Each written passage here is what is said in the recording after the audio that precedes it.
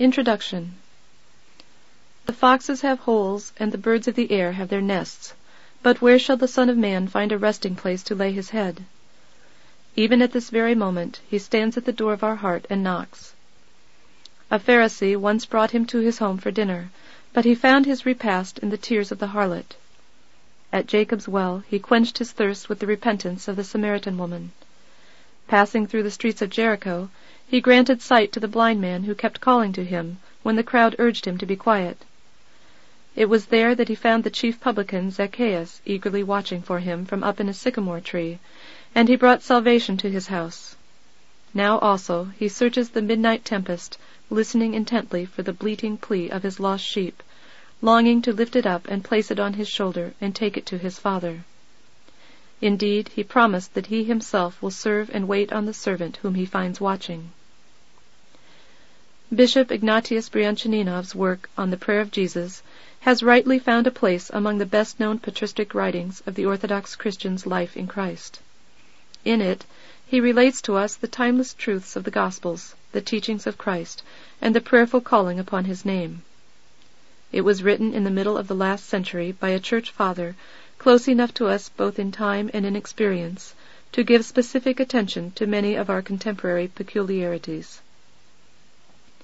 It was in 1827 that the young Dmitri Brianchaninov, due to the devastated state of his physical health, finally obtained his release from what promised to be a brilliant career under the personal patronage of Tsar Nicholas I.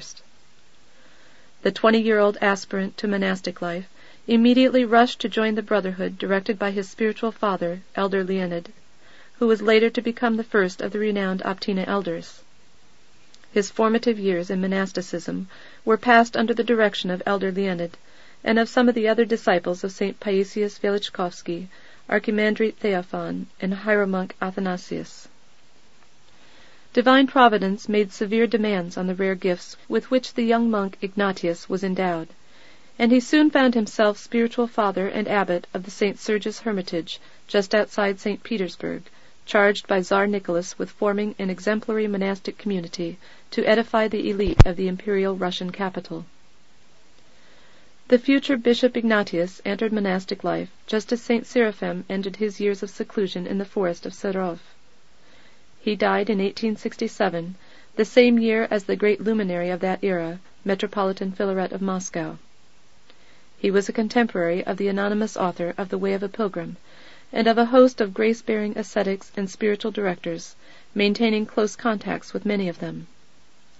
He lived during a time when the vast lands of Russia and the Orthodox East were green with the fresh shoots of the bountiful spiritual harvest mowed down and threshed out during our own 20th century. Nonetheless, Bishop Ignatius's writings are the fruit of intense suffering and struggle. He himself had to wrestle with his own aristocratic upbringing and secular education, many features of which proved incompatible with orthodox asceticism. Throughout his entire life, he was constantly associated with the Russian intelligentsia and educated, cultured society. Thus he was constantly confronting many of the intellectual and religious currents which have since gathered force to pervade the atmosphere today. One of the purposes for which Bishop Ignatius wrote was to counteract misconceptions and expose pitfalls which he himself encountered, both in his own personal spiritual development and in guiding those who were constantly turning to him for spiritual direction. One of these was the notion that the prayer of Jesus is appropriate only for monastics who are well advanced in the spiritual life. Bishop Ignatius refers us to ancient witnesses that this tradition of prayer is intended for all believers, and that it was universally practiced in the early church. Like the sign of the cross and partaking of the holy mysteries of repentance and communion, the prayer of Jesus is one of the greatest gifts the Lord has entrusted to those who follow him in their struggle to perfect their salvation, to combat and overcome their human failings, to break free from sinful passions and weaknesses, and to participate in the sanctifying grace and love of Christ. The active offering of the prayer of Jesus is especially helpful for lay people and beginners in the spiritual life, provided they pray in humility, without untimely striving for experiences which are not suitable for their way of life and the condition of their soul. The artful practice of the prayer, mental prayer, and prayer of the heart are special gifts granted by God, who gives his grace to the humble. They are not the purpose of the prayer, even for hesychast monastics living in advanced asceticism. Through his writings, Bishop Ignatius helps us guard against superficiality, sentimentalism, syncretism, and an unhealthy penchant for mystical thrills. He takes pains to clarify the role of material aids.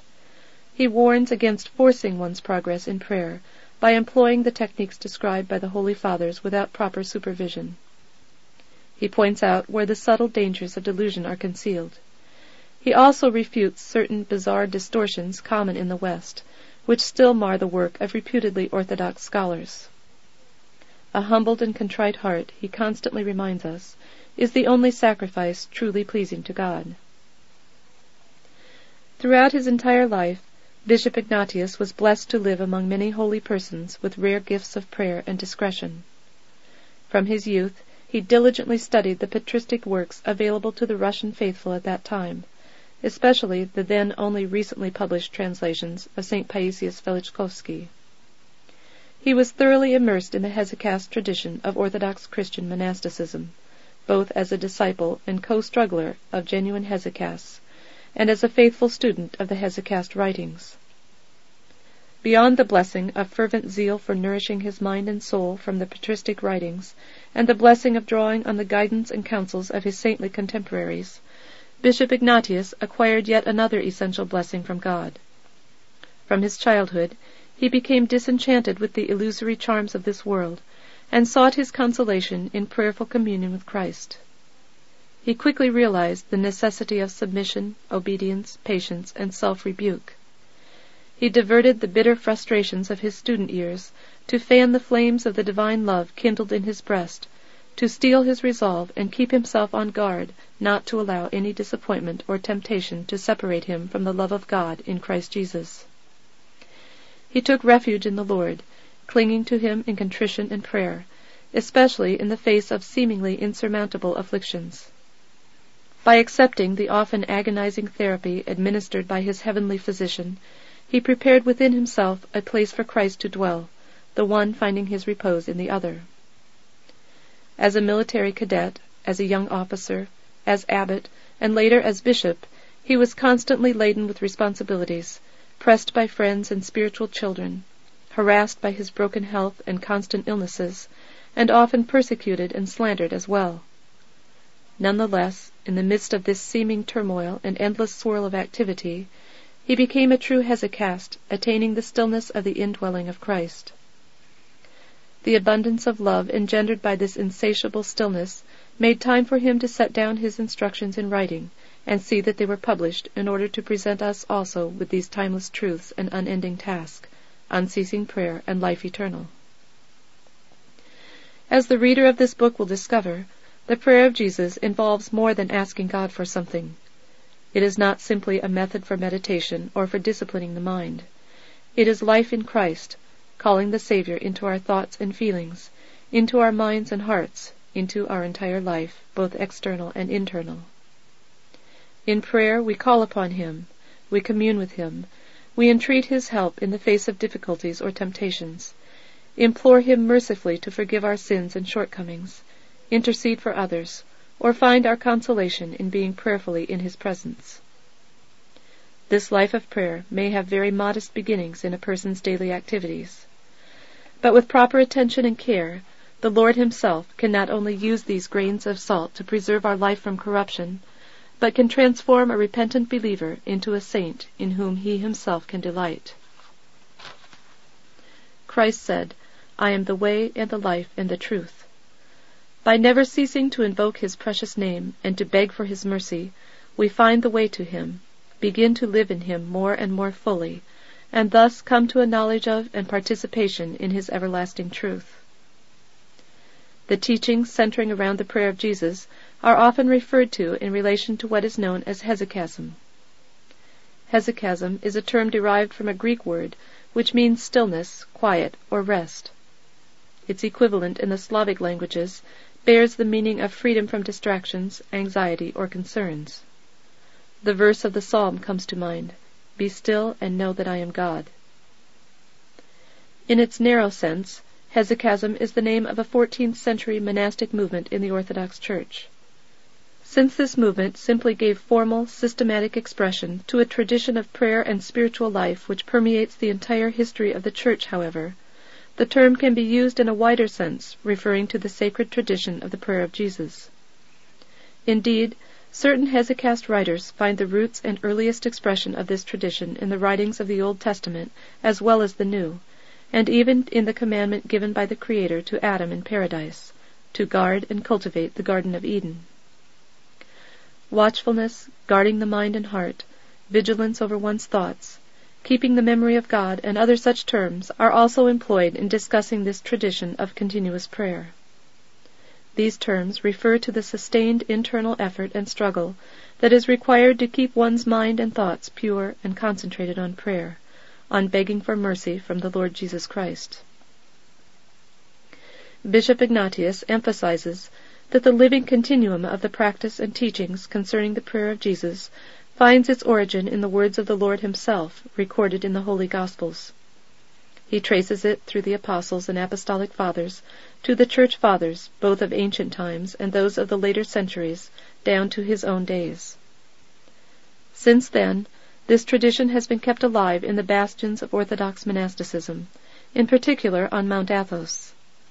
It has also thrived in a special way under the unprecedented persecutions that have been visited upon most of the historically Orthodox peoples during the present century.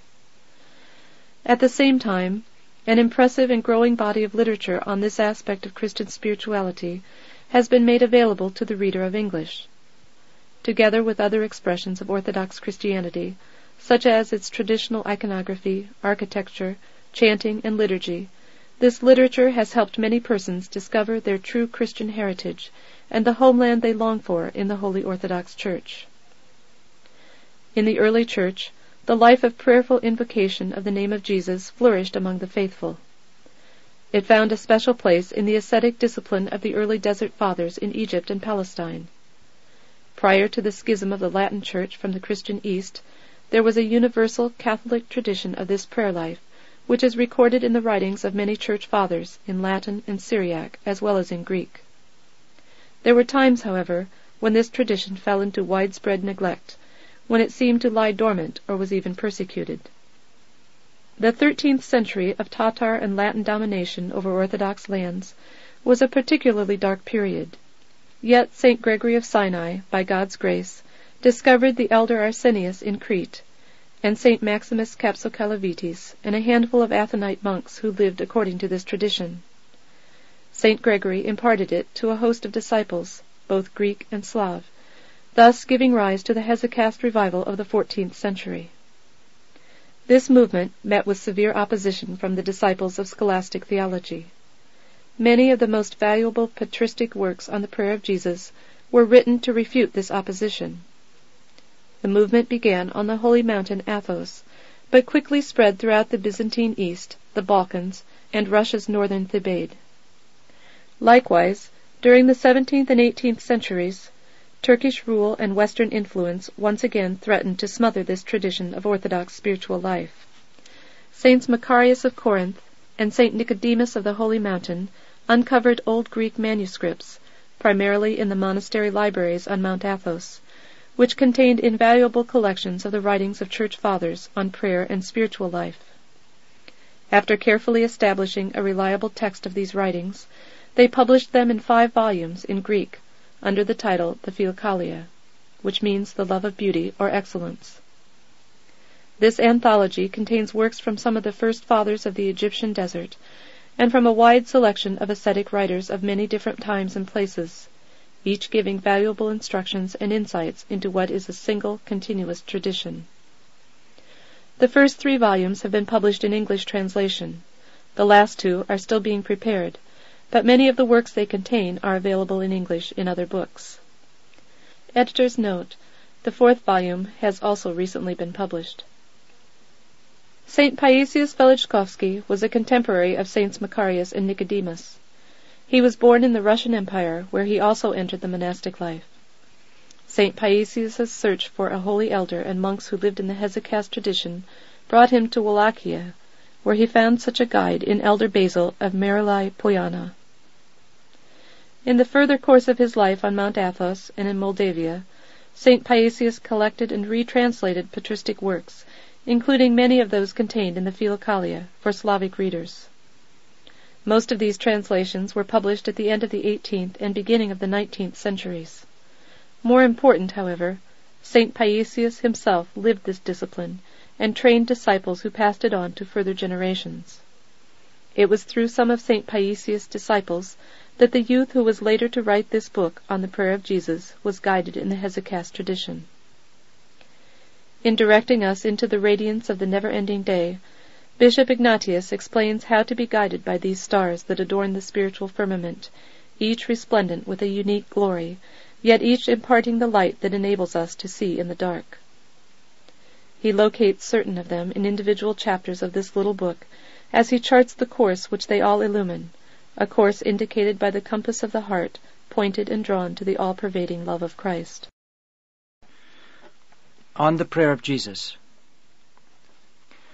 In beginning to speak of the prayer of Jesus, I invoke the aid of the all-good and almighty Jesus, that he may assist my dullness. In beginning to speak of the prayer of Jesus, I recall the righteous Simeon's utterance concerning the Lord. Behold, this child is set for the fall and rising again of many in Israel, and for a sign which shall be spoken against. Luke 2:34. Just as the Lord was and is a true sign, the sign that is spoken against, an object of dispute and disagreement between those who know him and those who do not, so too prayer in his all-holy name, which in the fullest sense is a great and wonderful sign, has become a subject of dispute and disagreement between those who practice it and those who do not. A certain father justly remarks that this way of prayer is rejected only by those who do not know it. They reject it through prejudice and through false ideas that they have formed of it. Without paying any attention to the outcries of prejudice and ignorance, trusting in the mercy and help of God, we offer, beloved fathers and brothers, our poor treatise on the prayer of Jesus, on the basis of Holy Scripture, on the basis of church tradition, on the basis of the writings of the Fathers, in which the teaching of this all-holy and all-powerful prayer is expounded. Speechless be the deceitful lips which speak iniquity against his just and magnificent name with arrogance and contempt, in their profound ignorance and abuse of God's wonders. As we consider the greatness of the name of Jesus and the saving power of prayer in that name, we cry with spiritual joy and amazement, How great is the multitude of thy goodness, O Lord, which thou hast hid for them that fear thee, which thou hast wrought for them that hope in thee before the sons of men. Psalms 30:18-20. The prayer of Jesus is said like this: Lord Jesus Christ, Son of God, have mercy on me, a sinner. Originally, it was said without the addition of the word sinner. This word was added to the other words of the prayer later. This word, remarks St. Neil Sorsky, which implies a consciousness and confession of the fall, is fitting for us and pleasing to God, who has commanded us to offer prayers in acknowledgement and confession of our sinfulness. St. Neil Sorsky, chapter 2. The Fathers allow beginners, in deference to their weakness, to divide the prayer into two halves, and sometimes to say, Lord Jesus Christ, have mercy on me, a sinner, and sometimes, Son of God, have mercy on me, a sinner. But this is only a concession or indulgence, and not at all an order or rule requiring unfailing compliance. It is much better to say constantly the same whole prayer without distracting and bothering the mind with changes or with concern about changes. Even he who finds a change necessary for his weakness should not allow it often. For example, the first half of the prayer can be prayed till dinner, and the other after dinner. St. Gregory the Sinite forbids frequent change, saying, trees that are often transplanted do not take root. Praying by the prayer of Jesus is a divine institution. It was instituted not by means of an apostle or by means of an angel. It was instituted by the Son of God and God himself. After the mystical supper, among other sublime final commandments and orders, the Lord Jesus Christ instituted prayer by his name. He gave this way of prayer as a new, extraordinary gift, a gift of infinite value. The apostles partly knew already the power of the name of Jesus. They healed incurable diseases by it. They reduced devils to obedience, conquered, bound, and expelled them by it. This most mighty, wonderful name the Lord orders us to use in prayer. He promised that such prayer will be particularly effectual. Whatsoever ye shall ask, he said to the holy apostles, the Father, in my name, that will I do, that the Father may be glorified in the Son. If ye shall ask anything in my name, I will do it. John 14:13-14. Verily, verily, I say unto you, whatsoever ye shall ask the Father in my name, he will give it you. Hitherto have ye asked nothing in my name. Ask, and ye shall receive, that your joy may be full. John 16:23-24. What a wonderful gift! It is a guarantee of unending, infinite blessings.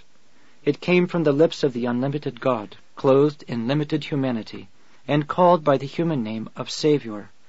The name by its exterior form is limited, but it represents the unlimited God, from whom it borrows infinite divine value or worth, the power and properties of God.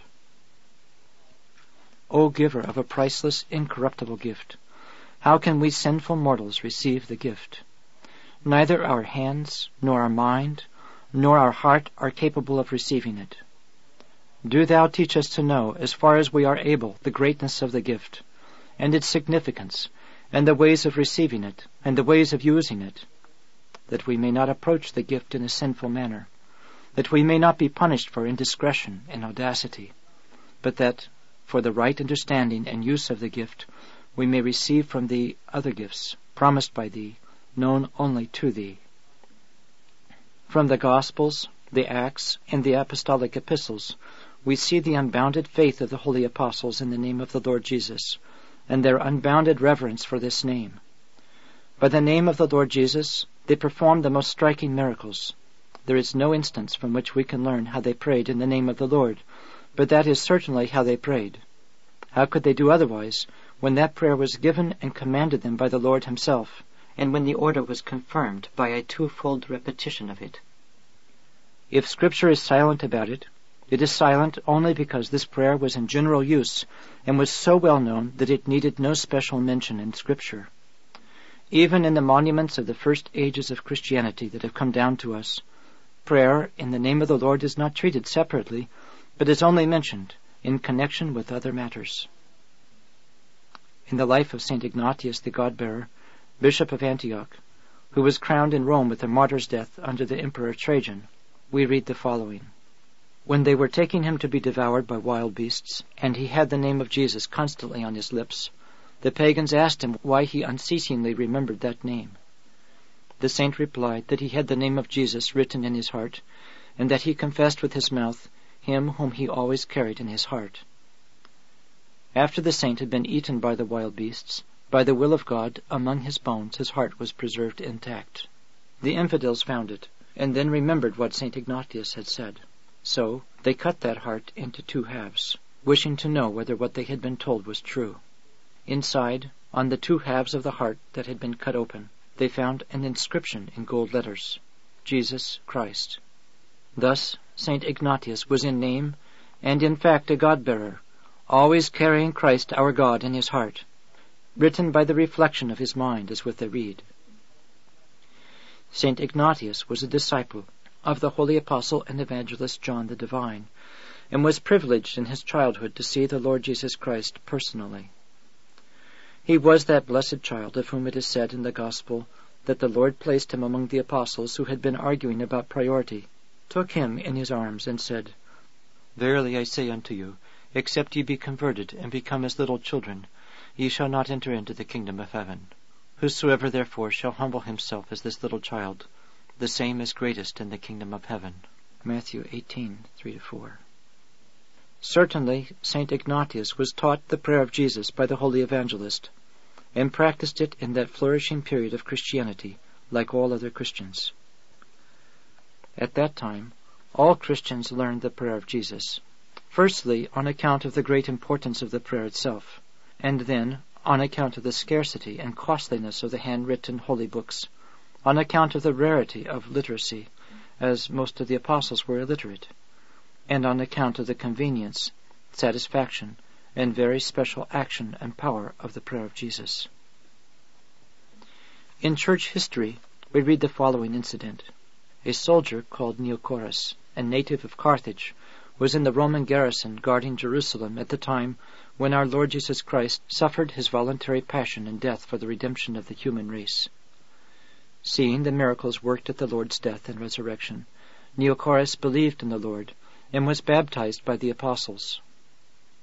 After finishing his term of service, Neocorus returned to Carthage and shared the treasure of faith with his whole family. Among those who accepted Christianity was Callistratus, Neocorus's grandson. On reaching the required age, Callistratus joined the army. The detachment of soldiers to which he was drafted consisted of idolaters. They watched Callistratus and noticed that he did not worship the idols, but spent a long time in prayer at night alone. Once they eavesdropped while he was praying, and heard that he constantly repeated the name of the Lord Jesus Christ. So they reported him to the commanding officer. St. Callistratus, who confessed Jesus alone in the dark at night, also confessed him publicly in the light of day, and sealed his confession with his blood. Hymnology, September 27. Teaching on the prayer of Jesus appears in the church writers of the 4th century, such as St. John Chrysostom and St. Isaiah the Solitary. A writer of the 5th century, St. Ezekius of Jerusalem, already complains that the practice of this prayer has greatly declined among monks. As time went on, this decline increased more and more. So the Holy Fathers tried by their writings to encourage the practice. The last writer on this prayer was the blessed elder Hieromonk Seraphim of Sarov.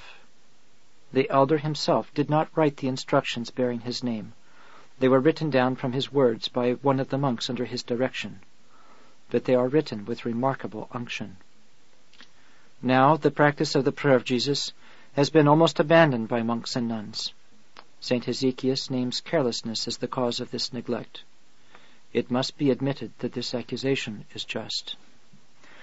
The gracious power of the prayer of Jesus is contained in the divine name itself of the God-man, our Lord Jesus Christ. Although there is abundant evidence in Holy Scripture proving the greatness of the name of God, yet the importance of this name was explained with special precision by the holy apostle Peter before the Jewish Sanhedrin, when the council asked the apostle by what power or by what name he had given healing to a man lame from birth. Then Peter, filled with the Holy Ghost, said unto them, Ye rulers of the people and elders of Israel, if we this day be examined of the good deed done to the impotent man, by what means is he made whole? Be it known unto you all, and to all the people of Israel, that by the name of Jesus Christ of Nazareth, whom ye crucified, whom God raised from the dead, even by him doth this man stand here before you whole. This is the stone which was set at naught of you builders, which is become the head of the corner. Neither is there salvation in any other, for there is none other name under heaven given among men, whereby we must be saved. Acts 4:7-12. This witness is the testimony of the Holy Spirit. The apostles' mouth, tongue, and voice were merely the Spirit's instruments. Another organ of the Holy Spirit, the apostle of the Gentiles, gives similar evidence. Whosoever, he says, shall call upon the name of the Lord shall be saved. Romans 10:13. Christ Jesus humbled himself and became obedient unto death, even the death of the cross. Wherefore God also hath highly exalted him, and given him a name which is above every name, that at the name of Jesus every knee should bow, of things in heaven, and things in earth, and things under the earth. Philippians 2:5-10. Seeing the distant future, David, an ancestor of Jesus according to the flesh, sang the greatness of the name of Jesus, and vividly described the effect of this name, the struggle by means of it with the principles of sin, its power to deliver those who pray by it from captivity to the passions and demons, and the triumph of those who win a spiritual victory by the name of Jesus. Let us listen to inspired David. O Lord, our Lord, he cries, how wonderful is thy name in all the earth. for thy magnificence is lifted high above the heavens. Out of the mouths of babes and sucklings hast thou perfected praise, because of thine enemies, to destroy the enemy and avenger. Psalm 8:2. Exactly. The greatness of the name of Jesus is beyond the comprehension of rational creatures of heaven and earth. The comprehension of it is incomprehensibly grasped by childlike simplicity and faith. In this same disinterested spirit, we must approach prayer in the name of Jesus, and continue in that prayer. Our perseverance and attention in prayer must be like the constant striving of an infant for his mother's breasts. Then prayer in the name of Jesus will be crowned with complete success. The invisible foes will be defeated, and the enemy and avenger will be finally crushed. The enemy is called the avenger because he tries to take from those who pray after prayer what they have obtained during prayer. In order to win a decisive victory, unceasing prayer and constant vigilance are indispensable.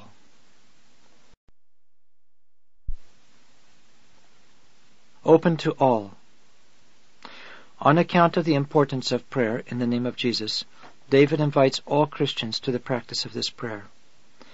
Praise the Lord, O ye servants, praise ye the name of the Lord. Blessed be the name of the Lord from henceforth and forevermore. From the rising of the sun unto the going down of the same, the name of the Lord is to be praised. Psalms 112, 1-3. Bring unto the Lord glory due unto his name. Worship the Lord in his holy court. Psalms 28:2. Pray in this way, so that in your prayers the greatness of the name of Jesus may be manifested, and by its power you may rise to the inner temple not made with hands, the temple of the heart, and worship in spirit and truth. Pray carefully and constantly. Pray in fear and trembling before the greatness of the name of Jesus, and let them hope in thee, the Almighty and all-good Jesus, who know thy name from their own blessed experience, for thou hast not forsaken them that seek thee, O Lord. Psalms 9, 10-11. Only the poor in spirit, who cling constantly to the Lord by prayer on account of the constant sense of their poverty and need, are capable of discovering within themselves the greatness of the name of Jesus. Let not the humbled man be turned away and disappointed in his prayer, but let him offer it to God whole, not torn by distraction. The beggar and the poor man shall praise thy name. Psalm 73:21. Blessed is the man whose hope is in the name of the Lord, and who hath not looked upon vanities and false frenzies. Psalms 39:6. He will not pay any attention during his prayer to the seductive action of vain cares and passions which attempt to defile and spoil his prayer. Night-time is particularly helpful for the practice of the prayer of Jesus, on account of the darkness and silence. At night, that great man of prayer, David, occupied himself with the remembrance of God. I remembered thy name in the night, O Lord, he says. I tuned my soul at night to a divine pitch, and having acquired that pitch in the activity of the following day, I kept thy law. Psalms 118:55. At night, advises St. Gregory the Sinite, quoting St. John of the Ladder, devote much time to prayer and little to psalmody. In the grim struggle with the invisible enemies of our salvation, the supreme weapon is the prayer of Jesus. All the nations, the vociferous and wily demons are called nations, compassed me, says David, and by the name of the Lord I warded them off. Surrounding me they compassed me, and by the name of the Lord I warded them off. They compassed me about like unto bees around a honeycomb, and they burst into flame like a fire among the thorns, and by the name of the Lord I warded them off. Psalms 117, 10-12. With the name of Jesus flog the foes, because there is no stronger weapon in heaven or earth. Ladder of Paradise 21:7. Through thee, Lord Jesus, shall the horn of our strength push down our enemies, and through thy name shall we bring to naught them that rise up against us. For not in my bow will I hope, and my sword shall not save me. For thou hast saved us from them that afflict us, and them that hate us hast thou put to shame. In God we will boast all the day long, and in thy name we will give praise in the age to come. Psalms 43, 6-9. Having conquered and dispersed the enemies by the name of Jesus, the mind joins the ranks of the blessed spirits, and enters for true worship into the temple of the heart which had previously been closed to it, singing a new spiritual song, singing mystically, I will confess thee, O Lord, with my whole heart, and before angels will I chant unto thee, for thou hast heard all the words of my mouth. I will worship towards thy holy temple and confess thy name, for thy mercy and for thy truth, for thou hast magnified thy holy name above all that is. In whatsoever day I call upon thee, quickly hearken unto me. Thou shalt abundantly endow my soul with thy strength. Psalms 137, 1-3. Saint David enumerates the wonderful effects of the holy and terrible name of Jesus. Psalms 110, 8. It acts like a medicine whose way of acting is unknown and incomprehensible to the patient, but whose effect is obvious from the healing produced. For the sake of the name of Jesus used by one who prays, help comes down to him from God, and he is granted the forgiveness of his sins. For this reason, holy David, presenting to the gaze of God the forlorn and wretched state of the soul of every man produced by a sinful life, prays in the person of all men for mercy, saying, Help us, O God our Saviour, for the sake of the glory of thy name. O Lord, deliver us, and be gracious unto our sins for thy name's sake. Psalms 78, 9. For the sake of the Lord's name, our prayer is heard, and we are granted salvation. On the basis of this conviction, again David prays, O God, in thy name save me, and in thy strength do thou judge me. O God, hearken unto my prayer. Give ear unto the words of my mouth. Psalms 53, 1-2. By the power of the name of Jesus, the mind is freed from doubt, indecision, and hesitation. The will is strengthened, and correctness is given to zeal and other properties of the soul. Then only thoughts and feelings pleasing to God, thoughts and feelings belonging to undepraved human nature, only such thoughts and feelings are allowed to remain in the soul. There is no place, then, for other thoughts and feelings.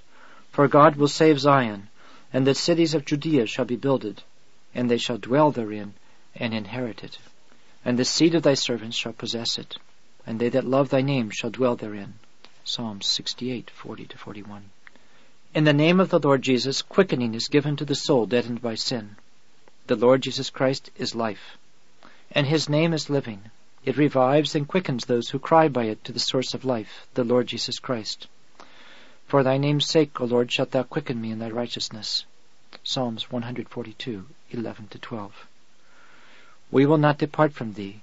Thou shalt quicken us, and we will call upon thy name. Psalms 79, 19.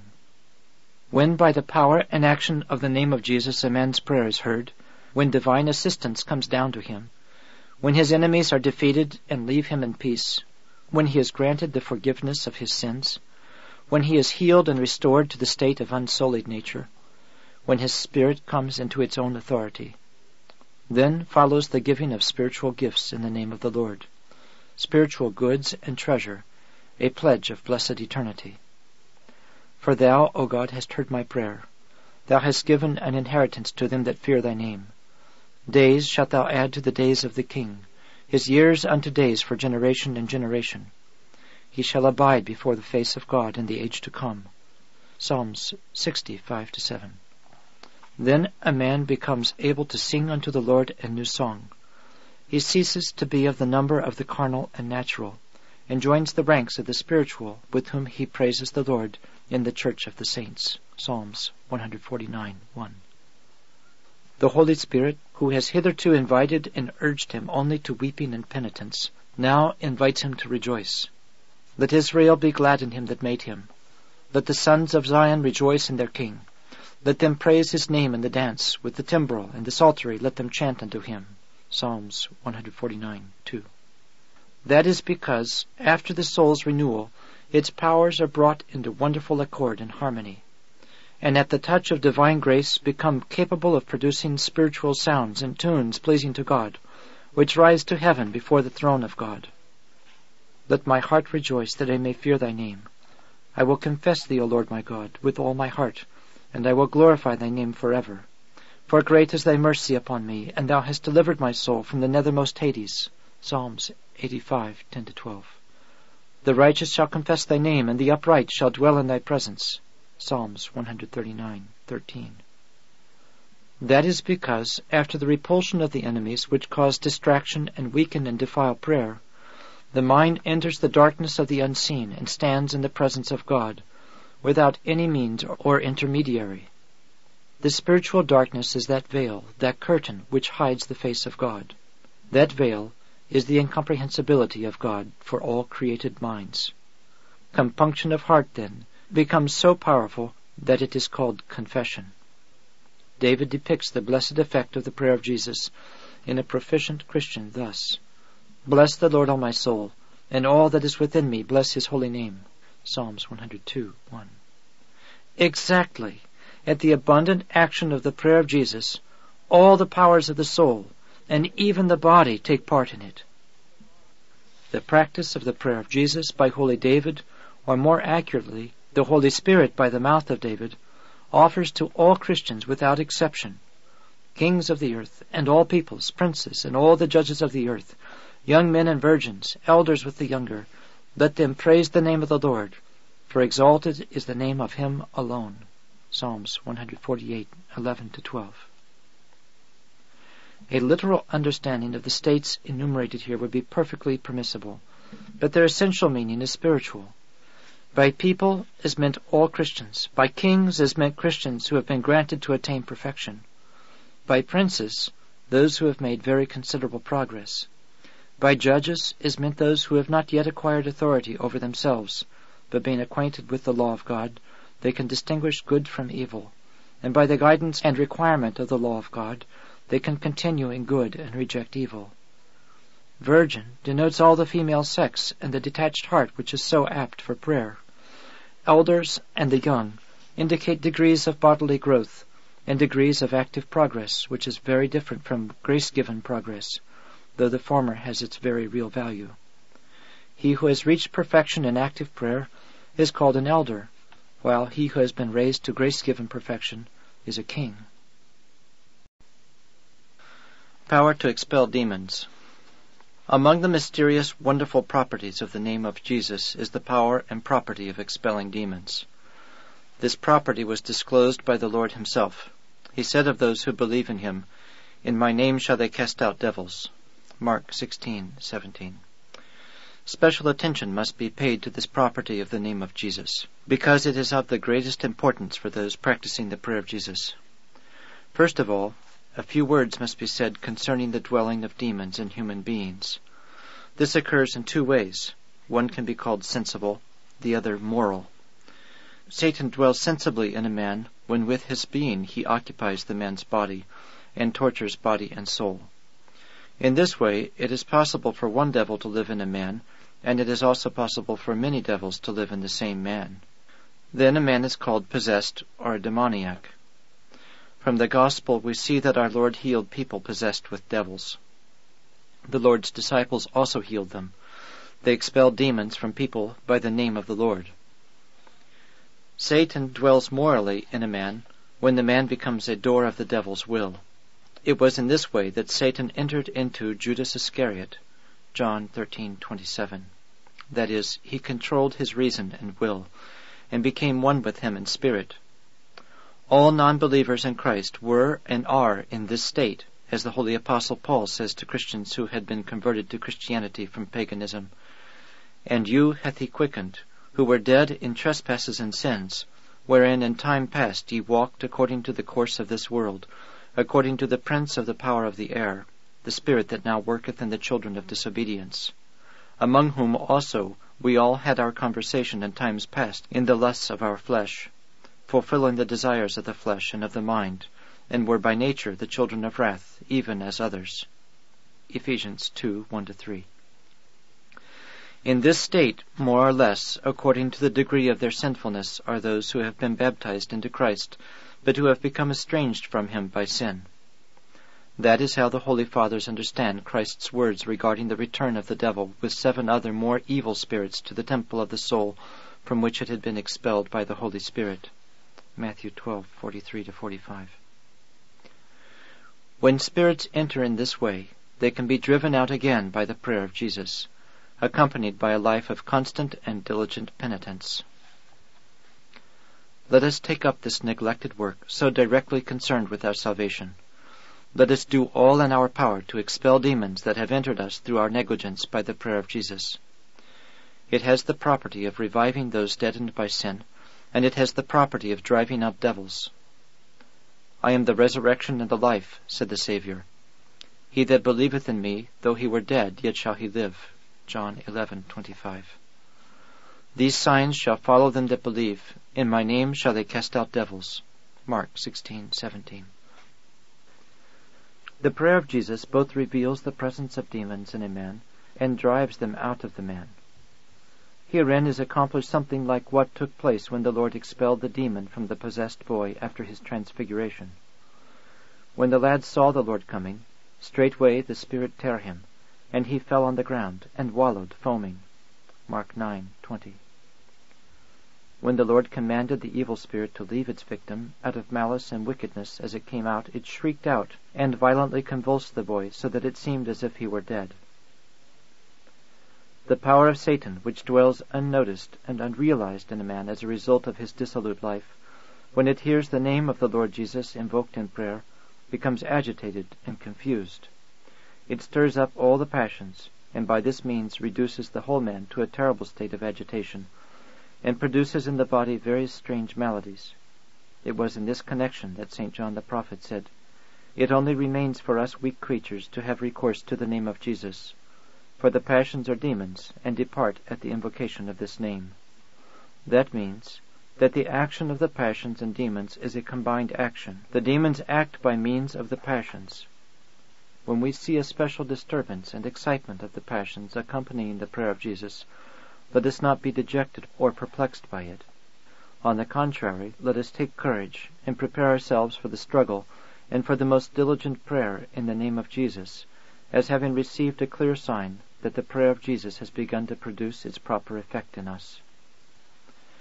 St. John Chrysostom says, "The remembrance of the name of Jesus rouses the enemy to battle. For a soul that forces itself to pray the prayer of Jesus can find anything by this prayer, both good and evil. First, it can see evil in the recesses of its own heart, and afterwards good. This prayer can stir the snake to action, and this prayer can lay it low. This prayer can expose the sin that is living in us, and this prayer can eradicate it. This prayer can stir up in the heart all the power of the enemy, and this prayer can conquer it and gradually root it out. The name of the Lord Jesus Christ, as it descends into the depths of the heart, will subdue the snake which controls its ranges, and will save and quicken the soul. Continue constantly in the name of the Lord Jesus, that the heart may swallow the Lord and the Lord the heart, and that these two may be one. However, this is not accomplished in a single day, nor in 2 days, but requires many years and much time. Much time and labor are needed in order to expel the enemy and instate Christ." Evidently, here is described that activity of which St. Macarius the Great speaks, and to which he invites people in his first word, with a clear indication as to the weapon of that warfare.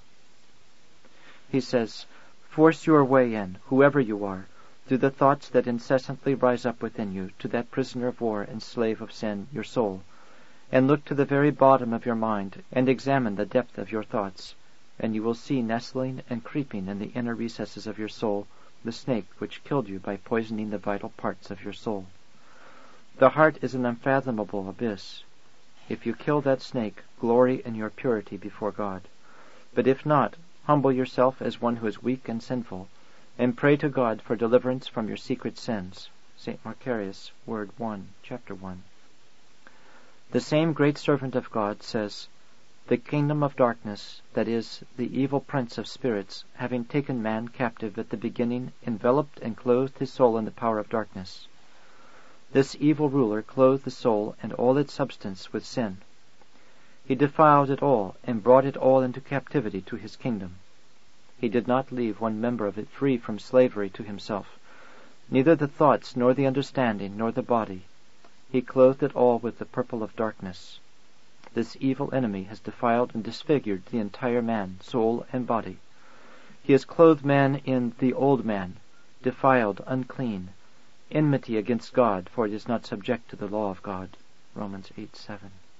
That is, he has clothed him in sin itself, so that man may no longer see as he wishes, but may see passionately and hear passionately, and have feet prone to evil deeds, hands to commit sin, and a heart inclined to evil thoughts. But let us implore God to put off the old man from us, since he alone can take away sin from us. For those that have taken us captive, and that detain us in their kingdom, are too mighty for us. But he has promised to deliver us from this slavery. Homilies 2:1-2. On the basis of these ideas, the Holy Fathers give to those who pray the prayer of Jesus the following instructions. Unless the soul suffers greatly over the shamelessness of sin, it cannot rejoice abundantly over the goodness of justice. Whoever wishes to purify his heart, let him burn it out continually with the remembrance of the Lord Jesus Christ, making this his one unceasing meditation and work. Those who desire to renounce their old nature must not sometimes pray and sometimes not, but must unceasingly devote themselves to prayer with watchfulness of mind, even when they are outside temples of prayer. Those who intend to purify gold, if even for a short time they allow the fire to go out in the furnace, they produce hardening again in the material that is being purified. Similarly, he who sometimes remembers God and sometimes forgets him ruins by sloth what he thinks to acquire by prayer. It is part of a virtue-loving man constantly to root out earthliness of heart by the remembrance of God, so that in this way evil may be gradually consumed by the fire of the remembrance of good, and the soul may be perfectly restored to its natural brightness with greater glory. Thus, by remaining in the heart, the mind prays purely and without delusion. As the same saint, Diadochus, has said, prayer is true and free from delusion when the mind keeps watch over the heart at the time that it prays. Saints Callistus and Ignatius. Directions to Hesychast, chapter 56 from the Philokalia. Let us not be scared, practicers of the prayer of Jesus, either by winds or waves. By winds I mean diabolic thoughts and imaginings, and by waves the revolt of the passions aroused by thoughts and reveries. From the midst of the most furious storm, with perseverance, courage, and weeping, you will cry to the Lord Jesus Christ, and he will rebuke the winds and waves. And having learned from experience the omnipotence of Jesus, we shall render to him due adoration, saying, Of a truth thou art the Son of God. Matthew 14:33. We are fighting for our salvation. On our victory or defeat depends our eternal destiny. Then, says St. Simeon the new theologian, that is, during the practice of the prayer of Jesus, there is a battle. The evil spirits fight with great confusion, and produce by means of the passions a storm and rebellion in the heart. But by the name of the Lord Jesus Christ, they are consumed and destroyed like wax by fire. Yet when they are repulsed and retreat from the heart, they do not abandon the struggle, but they disturb the mind from without through the exterior senses. For this reason, the mind does not very soon begin to experience calm and quiet within itself, because when the demons have not the power to disturb the mind in its depths, they disturb it from without by fantasies. And therefore it is impossible to be completely free from conflict and not to be attacked by evil spirits. That belongs only to the perfect, and to those who are completely detached from everything, and whose attention remains constantly in the heart. Philokalia. On the third way of attention. At first, the practice of the prayer of Jesus appears to be extraordinarily dry and seems to promise no fruit. As the mind strives to unite with the heart, it meets at first with impenetrable darkness and gloom, hardness and deadness of the heart, which is not quickly aroused to sympathy with the mind. This should not cause despondency and cowardice. It is mentioned here, since to be forewarned is to be forearmed. The patient and diligent worker will not fail to be satisfied and consoled. He will rejoice at an infinite abundance of spiritual fruits, such as he can form no conception of in his carnal and natural state. There are degrees of the action of the prayer of Jesus. At first it acts only on the mind, leading it into a state of calm and attention. Afterwards it begins to penetrate to the heart, arousing it from the sleep of death, and making its revival known by the manifestation within it of feelings of compunction and sorrow. As it goes still deeper, it gradually begins to act upon all the members of the soul and body, and to expel sin from every part, and everywhere to destroy the dominion, influence, and poison of the demons. For this reason, at the first actions of the prayer of Jesus, there occurs unutterable contrition and unspeakable pain of soul, says St. Gregory the Sinite. The soul suffers like a sick man or a woman in travail, Ecclesiasticus 48:21. For the word of God is quick and powerful and sharper than any two-edged sword, piercing even to the dividing asunder of soul and spirit, and of the joints and marrow, and is a discerner of the thoughts and intents of the heart, Hebrews 4:12, eradicating sinfulness from all parts of the soul and the body. When the 70 lesser apostles, whom the Lord sent on a preaching tour, returned to him after carrying out their appointed ministry, they told the Lord with joy, "Lord, even the devils are subject unto us through thy name." Luke 10:17. Oh, how just was that joy! How reasonable it was! For more than 5,000 years the devil had ruled over men, making them his slaves and relatives by means of sin. And now he hears the name of Jesus, and is subject to men who have hitherto been subject to him, is bound by those whom he had bound, is trampled on by those on whom he had trampled. In reply to the disciples who were rejoicing over the conquest of the power of the devils over men, and men's obtaining power over the demons, the Lord said, "Behold, I give unto you power to tread on serpents and scorpions, and over all the power of the enemy, and nothing shall by any means hurt you." Luke 10:19. The power was given, but freedom was reserved to use the power and trample on snakes and scorpions, or to despise the gift and voluntarily be subject to them. Under the names of snakes, the Holy Fathers understand openly sinful undertakings, and by scorpions they understand things camouflaged with an exterior of innocence and even goodness.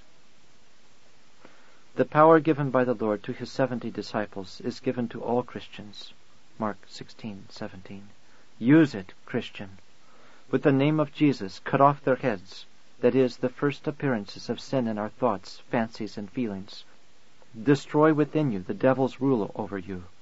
Destroy all his influence over you. Acquire spiritual freedom. The foundation for your struggle is the grace of holy baptism. Your weapon is prayer in the name of Jesus. Having given his disciples power to trample on snakes and scorpions, the Lord added, "Notwithstanding, in this rejoice not, that the spirits are subject unto you, but rather rejoice because your names are written in heaven." Luke 10:20. Rejoice, says Blessed Theophylact, not so much over the fact that devils are subject to you, as over the fact that your names are written in heaven, not with ink, but by divine grace and the remembrance of God, through the prayer of Jesus. Such is the property of the prayer of Jesus. It leads its practicer from earth to heaven, and places him among the celestial inhabitants.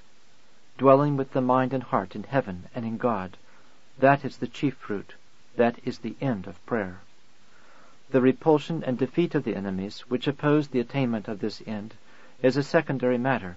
It should not deflect to itself all our attention, lest the realization and consideration of victory should give entry to pride and self-confidence, and we suffer a crushing defeat through our very victory. Further on, the Gospel relates, "In that hour Jesus rejoiced in spirit, and said, I thank thee, O Father, Lord of heaven and earth, that thou hast hid these things from the wise and prudent, and hast revealed them unto babes. Even so, Father, for so it seemed good in thy sight."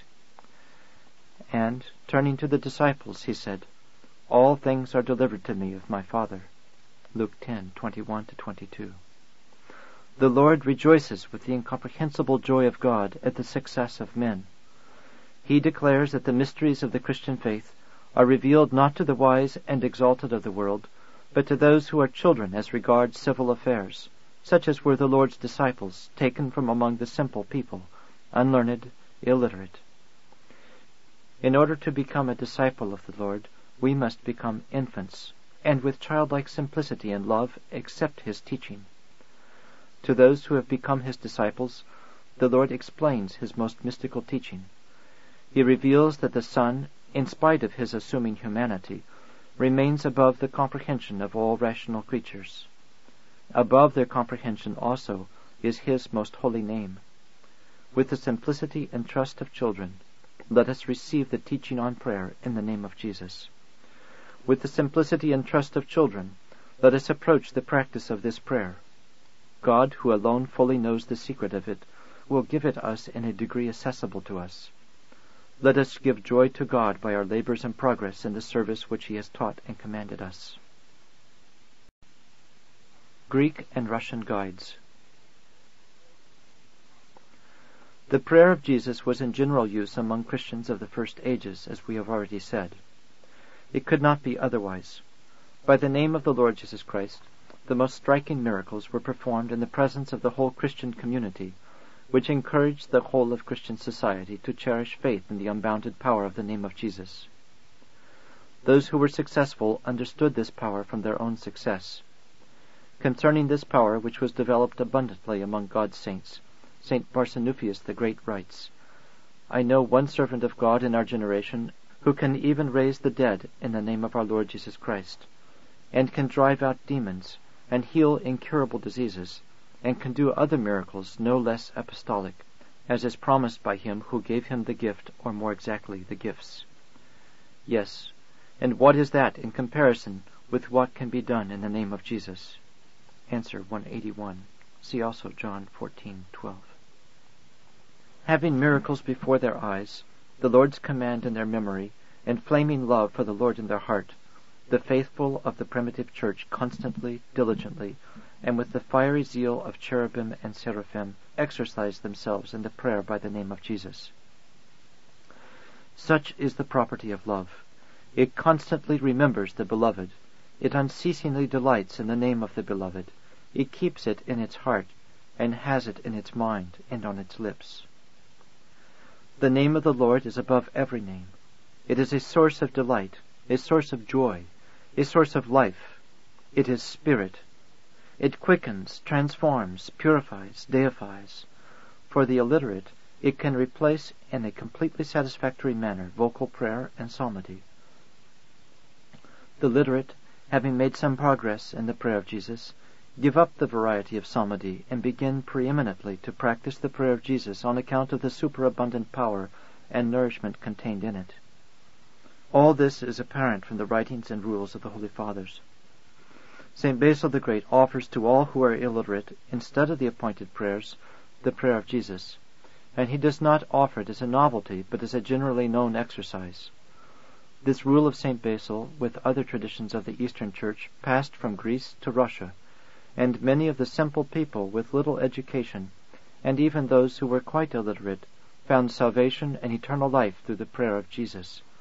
Many attained great spiritual proficiency.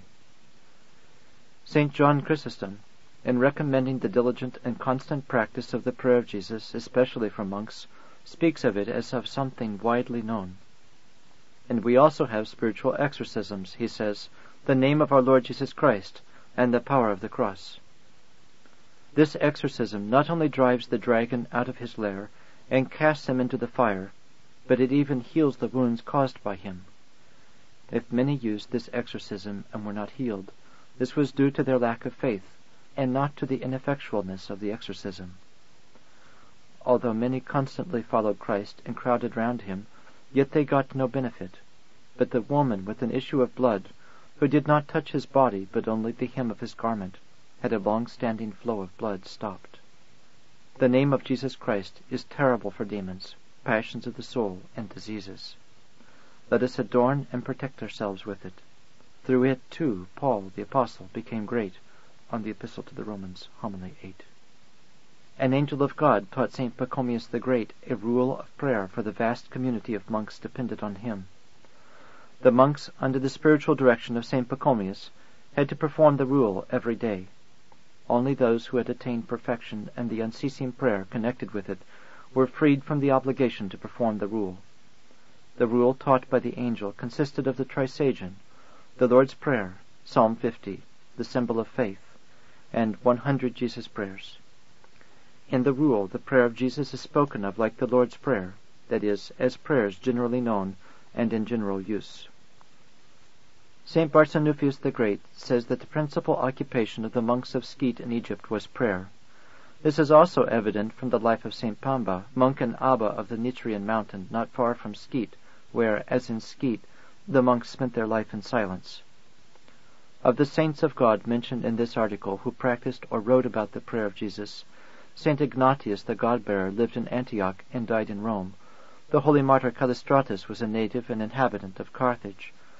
St. Pachomius the Great lived in Upper Egypt. The monks of Skete and Nitria, like St. Isaiah, lived in Lower Egypt. St. John Chrysostom lived in Antioch and Constantinople. St. Basil the Great lived in the eastern half of Asia Minor, in Cappadocia. St. Barsanuphius the Great lived in the vicinity of Jerusalem. St. John of the Ladder lived on Mount Sinai, and for some time in Lower Egypt, near Alexandria.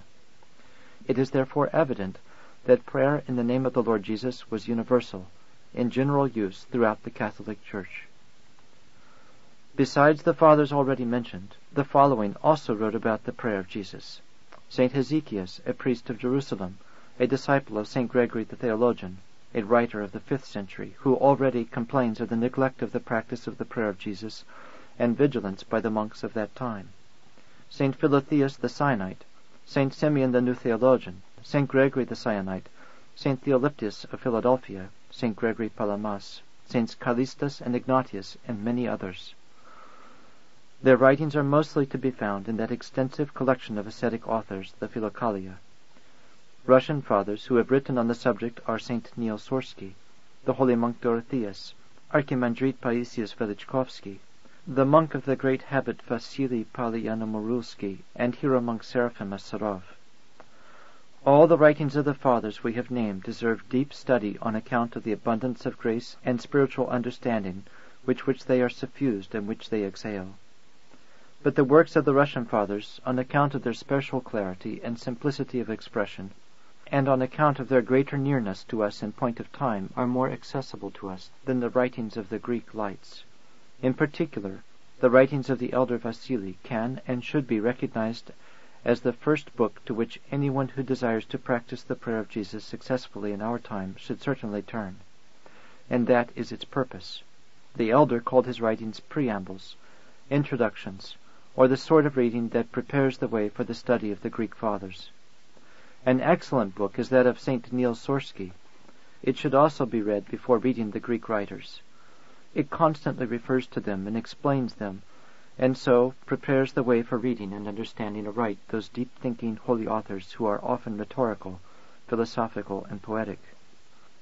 Generally speaking, all the works of the Holy Fathers on the monastic life, and particularly on the prayer of Jesus, constitute for us monks of the last times a priceless treasure. In the time of St. Neil Sorsky, 3 centuries before us, living vessels of divine grace were extremely rare, had diminished exceedingly, according to his expression. Now they are so rare that it will scarcely be an exaggeration to say that they no longer exist. It is considered a very special mercy of God if anyone, exhausted in soul and body in the monastic life, towards the end of this life unexpectedly finds in some lonely place a vessel chosen by the impartial God, despised in the eyes of men, extolled and exalted by God. Thus Zosimus found in the uninhabited Transjordan desert, beyond all expectation, the great Mary of Egypt. In view of the great scarcity of spirit-bearing guides, the books of the Fathers constitute the only source to which a soul, exhausted by hunger and thirst, can turn to obtain the knowledge essentially necessary for the spiritual struggle. These books are the most precious heritage left by the Holy Fathers to us paupers, their spiritual descendants. These books are the crumbs which have fallen to us and constitute our share, crumbs from the spiritual table of the Fathers who were rich in gifts of the Spirit. It is remarkable that the time of writing of a great number of the books on mental prayer coincides with the time of the special decline of mental prayer in the monasteries. When St. Gregory the Sinite, who lived in the 14th century, arrived on Mount Athos, he found there among the thousands of monks only 3 who had some understanding of mental prayer. Most of the writings on the prayer of Jesus belong to the 14th and 15th centuries. Moved by secret divine inspiration, writes St. Paisius Velichkovsky, many fathers expounded in books the holy teaching filled with the wisdom of the Holy Spirit on this divine mental prayer, based on the divine scriptures of the Old and New Covenants. This was arranged by the special providence of God, so that the divine activity should not pass into final oblivion. Many of these books, by God's permission, for our sins, were destroyed by the Moslems who conquered the Greek Empire, but by divine economy some have been preserved till our time. Chapters on Mental Prayer, St. Paisius Velichkovsky. The most sublime mental activity is extraordinarily simple. It needs for its acceptance childlike simplicity and faith. But we have become so complicated that it is just this simplicity which is inaccessible, incomprehensible to us. We want to be clever. We want to revive our own ego. We cannot bear self-renunciation or self-denial. We have no desire to live and act by faith. It is for this reason that we need a guide to lead us out of our complexity, out of our cuteness, out of our cunning, out of our vanity and self-confidence, into the breadth and simplicity of faith. That is why it frequently happens that in the field of mental activity the child attains phenomenal success, while the learned man loses his way and falls into the dark pit of delusion. In ancient times, writes St. Paisius Velichkovsky, the most holy work of mental prayer shone in many places where the Holy Fathers lived, and there were then many guides for this spiritual labor. That is why, when the Holy Fathers of those times wrote about it, they explained only the unspeakable spiritual profit which is derived from it. There was no need, I suppose, to write about that part of the work which belongs to beginners. They wrote to some extent even about that which is very clear for those who have experimental knowledge of the subject, but for those who have not, it remains veiled. When some of the Fathers saw that true and undiluted guides of this work had begun to be very scarce, then moved by the Spirit of God, in order that the true teaching on the elementary stages of this mental prayer should not be lost, they expounded in writing the actual beginning, ways, and exercises, how beginners must train themselves to enter with the mind into the land of the heart, and there truly and without delusion perform prayer with the mind. Chapters on Mental Prayer. Chapter 4. We have seen that the holy prophet David invites all the people of God without exception to prayer in the name of the Lord. St. Basil the Great, Archbishop of Caesarea in Cappadocia, ruled that for the illiterate and those who do not know sacred Scripture by heart, all the written prayers should be replaced by the prayer of Jesus, and this was accepted as a rule by the whole Eastern Church. St. Simeon, Archbishop of Salonika, orders and advises bishops, priests, monks, and lay people at all times and at every hour to offer this sacred prayer and to make it, as it were, the breath of their life. In the service of monastic profession, when the newly professed monk or nun is given the prayer rope, the officiant says, "Receive, brother, the sword of the Spirit, which is the word of God. Carry it on thy lips, in thy mind, and in thine heart, and say unceasingly, Lord Jesus Christ, Son of God, have mercy on me." But St. Niels Sorsky teaches that the remembrance of God, that is, mental prayer, is above all activities, that it is the queen of virtues like the love of God. He who shamelessly and audaciously wants to mount to God and converse with him directly, who strives to acquire him within himself, will be easily killed by demons if it is allowed, as one who has audaciously and proudly sought to attain to what is above his merit and spirituality. This means that all Christians can and should practice the prayer of Jesus for the purpose of repenting and calling upon the Lord for help, with faith and the fear of God, with the greatest attention to the thought and words of the prayer, and with contrition of spirit. In this way, not only monks living in monasteries and engaged in obediences, but lay people as well, can and should practice the prayer of Jesus. Such attentive prayer can be called both mental and cordial, as performed frequently with the mind alone, and in those who pray diligently, always with the participation of the heart, which expresses itself in a sense of sorrow and tears of compunction. St. Niels Sorsky, basing himself on the teaching of the Holy Fathers, forbids people to strive prematurely for the union of the mind with the heart, for the leading down of the mind into the heart for exterior and interior silence, for the feeling of devotion or sweetness, and other high states of prayer. These are revealed when God accepts the prayer of penitence, and the enemies retreat from the soul. Said the psalmist, Depart from me, all ye that work vanity, for the Lord hath heard the voice of my weeping. The Lord hath heard my supplication. The Lord hath received my prayer. Psalms 6, 7-8. Consolation, comfort, joy, and other spiritual gifts are consequences of reconciliation. To seek them before reconciliation is an undertaking fraught with indiscretion.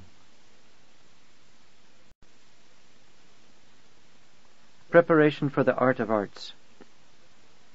This should consist in a thorough study of the monastic life by experience, and in training oneself for action according to the commandments of the gospel, since holy prayer is based on a state of soul produced by action according to the commandments. It depends on that state and cannot exist in the soul when the soul is not in that state. Finally, the preparation should consist in a thorough study of the New Testament and the writings of the Fathers on prayer. The last preparation is all the more indispensable, since, owing to the lack of spirit-bearing directors, our sole guide must be the writings of the Fathers and prayerful weeping before God. Very desirable is the prayer of the heart. Very desirable is the silence of the heart. Very desirable is it to remain perpetually enclosed in one's cell, and to live in the most isolated desert, as these conditions are particularly favorable for the prayer of the heart and silence of the heart. But these very blessings and magnificent works, says St. Nilssorsky, must be practiced with discretion and judgment at the right time, when we have attained the due measure of progress, as Basil the Great says. Every work must be preceded by judgment. Without discretion, even a good work is turned into an evil one by being untimely or excessive. But when the time and measure of the good work are determined with discretion, then a wonderful gain ensues. And St. John of the Ladder, borrowing the words from Scripture, says, There is a time for everything under heaven, Ecclesiasticus 3:1. And among all things, he says, in our holy life as well, there is a time for every occupation. And continuing, he says, There is time for silence, and a time for unriotous talk.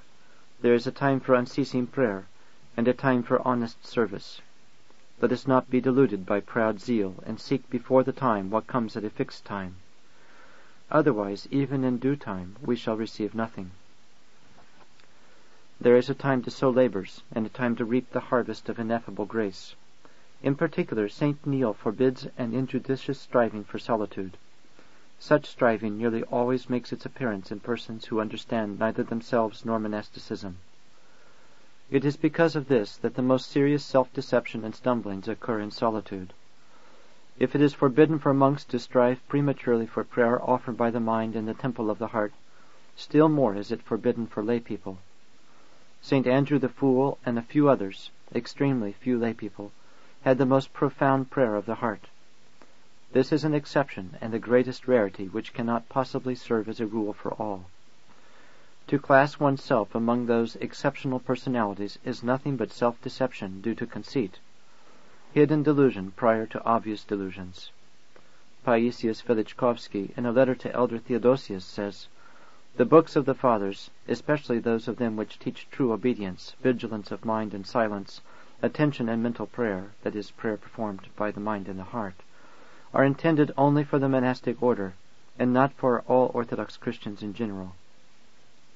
The God-fearing Fathers, in expounding the teaching on this prayer, affirm that its beginning and its unshakable foundation is true obedience, from which is born true humility, and humility guards him who labors in prayer from all the delusions which dog the self-directed. But it is quite impossible for lay people to acquire true monastic obedience and perfect denial of the will and reason in everything. So, how can lay people without obedience, by self-correction which is accompanied by delusion, force themselves to such an awful and terrifying work, that is, to such prayer, without any kind of guidance? How will they be able to escape the diverse and varied illusions of the enemy most cunningly directed against this prayer and those who practice it?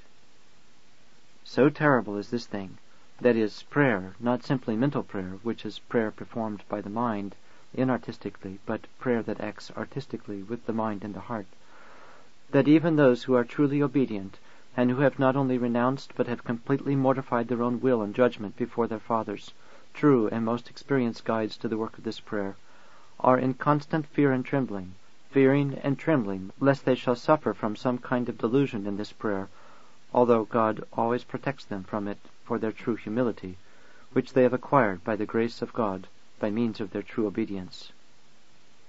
How much more will lay people living without obedience be in danger of falling into some kind of delusion if they force themselves to this prayer merely from reading books of this kind? This happens to those who begin the labor of this prayer on their own. St. Paisius Velichkovsky writes, "The saints called this prayer the art of arts. Who then can learn it without an artist, that is, without an experienced guide? This prayer is the spiritual sword given us by God for slaying the enemy of our souls. This prayer shone like the sun only among monks, especially in the lands of Egypt, likewise in the lands of Jerusalem, on Mount Sinai and Nitria, in many parts of Palestine, and in many other places, but not everywhere, as is evident from the life of St. Gregory the Sinite. He went over the whole of the holy mountain, Mount Athos, and having made a diligent search for practisers of this prayer, he did not find a single one who had the least conception of this prayer." Hence it is clear that if in such a holy place St. Gregory did not find a single person practising the prayer, in many places the practice of this prayer was unknown among monks. But where it was practised, where it shone like the sun among monks, there the practice of this prayer was guarded as a great and unutterable secret, known only to God and its practisers. To lay people the practice of this prayer was completely unknown. But now, since the publication of the books of the Fathers, not only monks know about it, but all Christians as well. That is why I fear and tremble lest, for the reason mentioned above, that is, through entering upon the work of this prayer on their own without a guide, such independent and self-directed souls may expose themselves to delusion, from which may Christ our Saviour deliver all who wish to be saved by His grace. Life and Writings of the Moldavian Elder Paisius Velichkovsky, Optina Hermitage Edition, 1847. Teaching of Saints Barsanuphius, Dorotheus the Russian, and Seraphim. Saint Barsanuphius, a monk who reached the highest degree of spiritual proficiency, also led his disciples into the sanctuary of grace-given prayer of the heart, and to the levels of spirituality which are the fruit of it. Among his instructions is the following, given to a hermit under his direction. May the one sinless God who saves those who trust in Him strengthen your love to serve Him in holiness and righteousness all the days of your life. In the temple and altar of the inner man where spiritual sacrifices are offered to God, gold, incense, and myrrh, where the fatted calf is slain, where the precious blood of the immaculate Lamb is sprinkled, where the harmonious shouts of holy angels re-echo, then shall they offer bullocks upon thine altar. Psalms 50:20. Then, when our Lord comes, that great high priest who offers and receives the bloodless sacrifice, when in His name the lame man sitting at the beautiful gates is granted to hear the joyful voice, "Rise and walk," Acts 3:6. Then the lame man enters the sanctuary, walking and leaping and praising God. Then the sleep of negligence and ignorance ceases. Then the drowsiness of sloth and despondency is whisked from the eyelids. Then the 5 wise virgins light their lamps and rejoice with the bridegroom in the holy bedchamber, singing in harmony silently, "Taste and see that the Lord is good. Blessed is the man that hopeth in Him." Psalms 33:8. Then conflicts, pollutions, and movements cease. Then is established the holy peace of the Holy Trinity. The treasure is sealed and remains secure. Pray that you may realize and attain it, and rejoice in Jesus Christ our Lord. St. Barsanuphius, Answer 115. The greatest reverence for contemplative prayer of the heart is inspired by the sublime descriptions of it in the writings of the Fathers. We need this reverence and real vision in order to renounce all premature, self-willed, proud, imprudent striving to enter the secret sanctuary. And reverence and wisdom teach us to wait with attentive prayer, the prayer of penitence at the doors of the temple. Attention and contrition of spirit, that is the waiting room that is given as a haven to penitent sinners. It is the forecourt of the sanctuary. There let us hide and shut ourselves from sin. Let all suffering from moral or spiritual lameness, all lepers, all the blind and withered, in a word, all who are sick with sin, come to that Bethesda and wait for a movement of the water. John 5:3. The action of the mercy and grace of God. And the one Lord himself, at a time known to him, will grant healing and the entry into the sanctuary, solely according to his inscrutable will. I know whom I have chosen, says the Savior, John 13:18. Ye have not chosen me, he says to his chosen, but I have chosen you and ordained you, that ye should go and bring forth fruit, that whatsoever ye shall ask of the Father in my name, he may give it to you. John 15:16. Extremely good is the method of practicing the prayer of Jesus, taught by Dorotheus, the Russian ascetic and spiritual writer. He who prays with the lips, he says, but neglects his soul and does not guard his heart, prays to the air and not to God. And he labors in vain, because God attends to the mind in fervor and not to prolixity. One should pray with all one's fervor, with one's soul and mind and heart, with the fear of God and with all one's strength. Mental prayer does not allow either distractions or foul thoughts to enter the inner sanctum. Do you wish to learn to pray with the mind and heart? I will teach you. At first, you should make the prayer of Jesus with your voice, that is, with your lips, tongue, and speech, aloud by yourself. When the lips, tongue, and senses are satisfied with prayer pronounced vocally, then vocal prayer stops, and it begins to be said in a whisper. After this, one should contemplate with the mind, and always regard and attend diligently to the feeling in the throat. Then, mental prayer of the heart constantly begins to rise automatically by the nod of God, and begins to be carried about and act at all times, during every kind of work, in every place. The blessed elder Hieromonk Seraphim Sarov orders the beginner, according to a previously existing general custom in Sarov Monastery, to make unceasingly the prayer, Lord Jesus Christ, Son of God, have mercy on me, a sinner.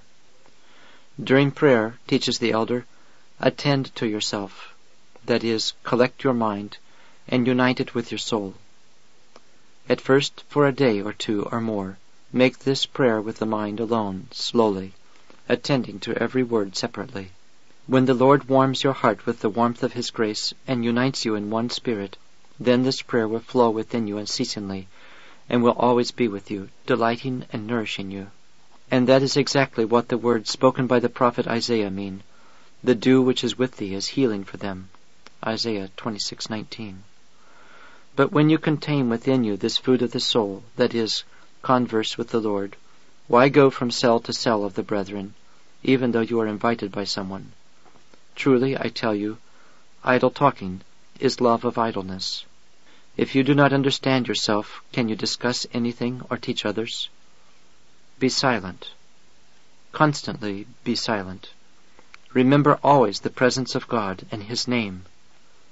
Do not enter into conversation with anyone, but at the same time, beware of judging those who talk and laugh. In that case, be deaf and dumb. Whatever people say about you, let it all go past your ears.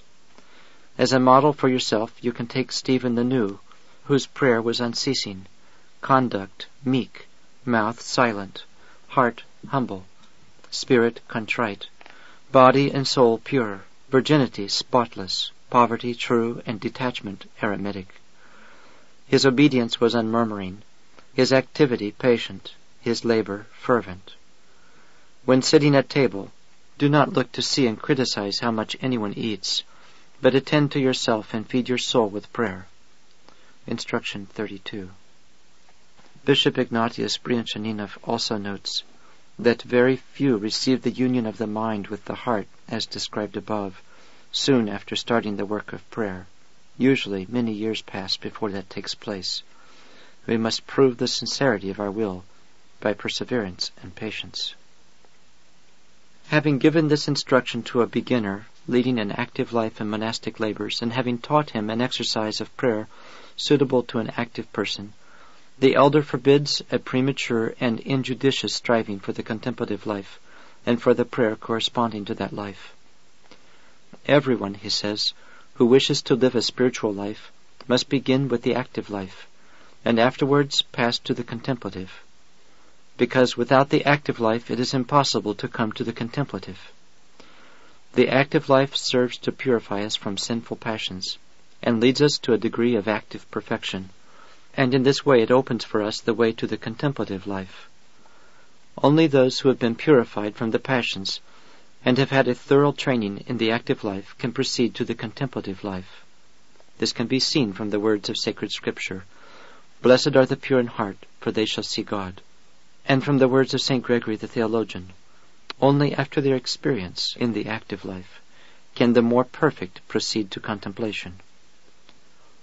One should approach the contemplative life with fear and trembling, with contrition of heart and humility, with much searching of Holy Scripture, and under the direction of a skilled elder, if such can be found, and not with presumption and self-confidence. An audacious and scornful man, according to the words of Gregory the Sinite, having sought a high spiritual state for which he is not fit, conceitedly strives to attain it prematurely. And again, if anyone dreams by his own mind to attain a high state and has acquired a satanic and not a true desire, him the devil catches in his nets as his servant. St. Gregory the Sinite, Instruction 29. While thus warning against a proud striving for a high state of prayer, the elder insists on the necessity for all monks in general, including the most elementary novices, of a recollected life and unceasing prayer. It has been observed that for the most part, that tendency which is accepted on his entry into the monastery remains dominant in a monk for the whole of his life. Only those who have interior prayer and watch over their souls receive the gifts of grace, affirms St. Seraphim. Those who have truly resolved to serve God must practice the remembrance of God and unceasing prayer to the Lord Jesus Christ, saying with the mind, "Lord Jesus Christ, Son of God, have mercy on me, a sinner." By this practice, while guarding oneself from distraction and while maintaining peace of conscience, one can draw near to God and be united with Him. Other than by unceasing prayer, according to the words of St. Isaac the Syrian, it is impossible to draw near to God. Instruction 11. To avoid distraction and remain recollected, St. Seraphim advises monks and novices who wish to practice the prayer of Jesus to stand in church during the services with closed eyes, and to open them only when oppressed by sleep and drowsiness. Then he advises them to direct their gaze towards the holy icons, which also prevents distraction and stimulates prayer. A beginner can learn the prayer of Jesus with special ease during the long monastic services. When present at them, what is the use of fruitlessly and harmfully allowing one's thoughts to wander everywhere? But this is impossible to avoid, unless the mind is fixed on something. Busy yourself with the prayer of Jesus. It will prevent the mind from wandering. You will become far more recollected, more deeply concentrated. You will attend much better to the church reading and singing, and at the same time, in an imperceptible manner, you will gradually train yourself in mental prayer. St. Seraphim orders one who desires to live a recollected life not to attend to irrelevant rumors which fill the head with vain and idle thoughts and memories, and not to pay attention to the affairs of others, not to judge them, and not even to think or speak about them. He orders such a person to avoid conversations, to behave like a pilgrim or stranger, to bow in silence to fathers and brothers whom one happens to meet, and to guard oneself from looking attentively at them. Instruction 6. Because such looking cannot fail to produce in the soul some kind of impression which will cause distraction by drawing away the attention and diverting it from prayer.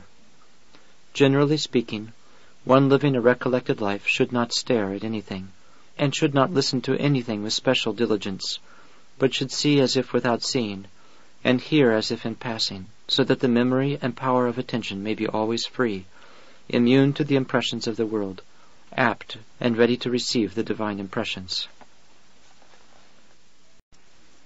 The method of St. John of the Ladder. It is evident that the methods proposed by the monk Dorotheus and the elder Seraphim are identical with the method proposed by St. John of the Ladder. But St. John has expounded his method with special clarity and precision.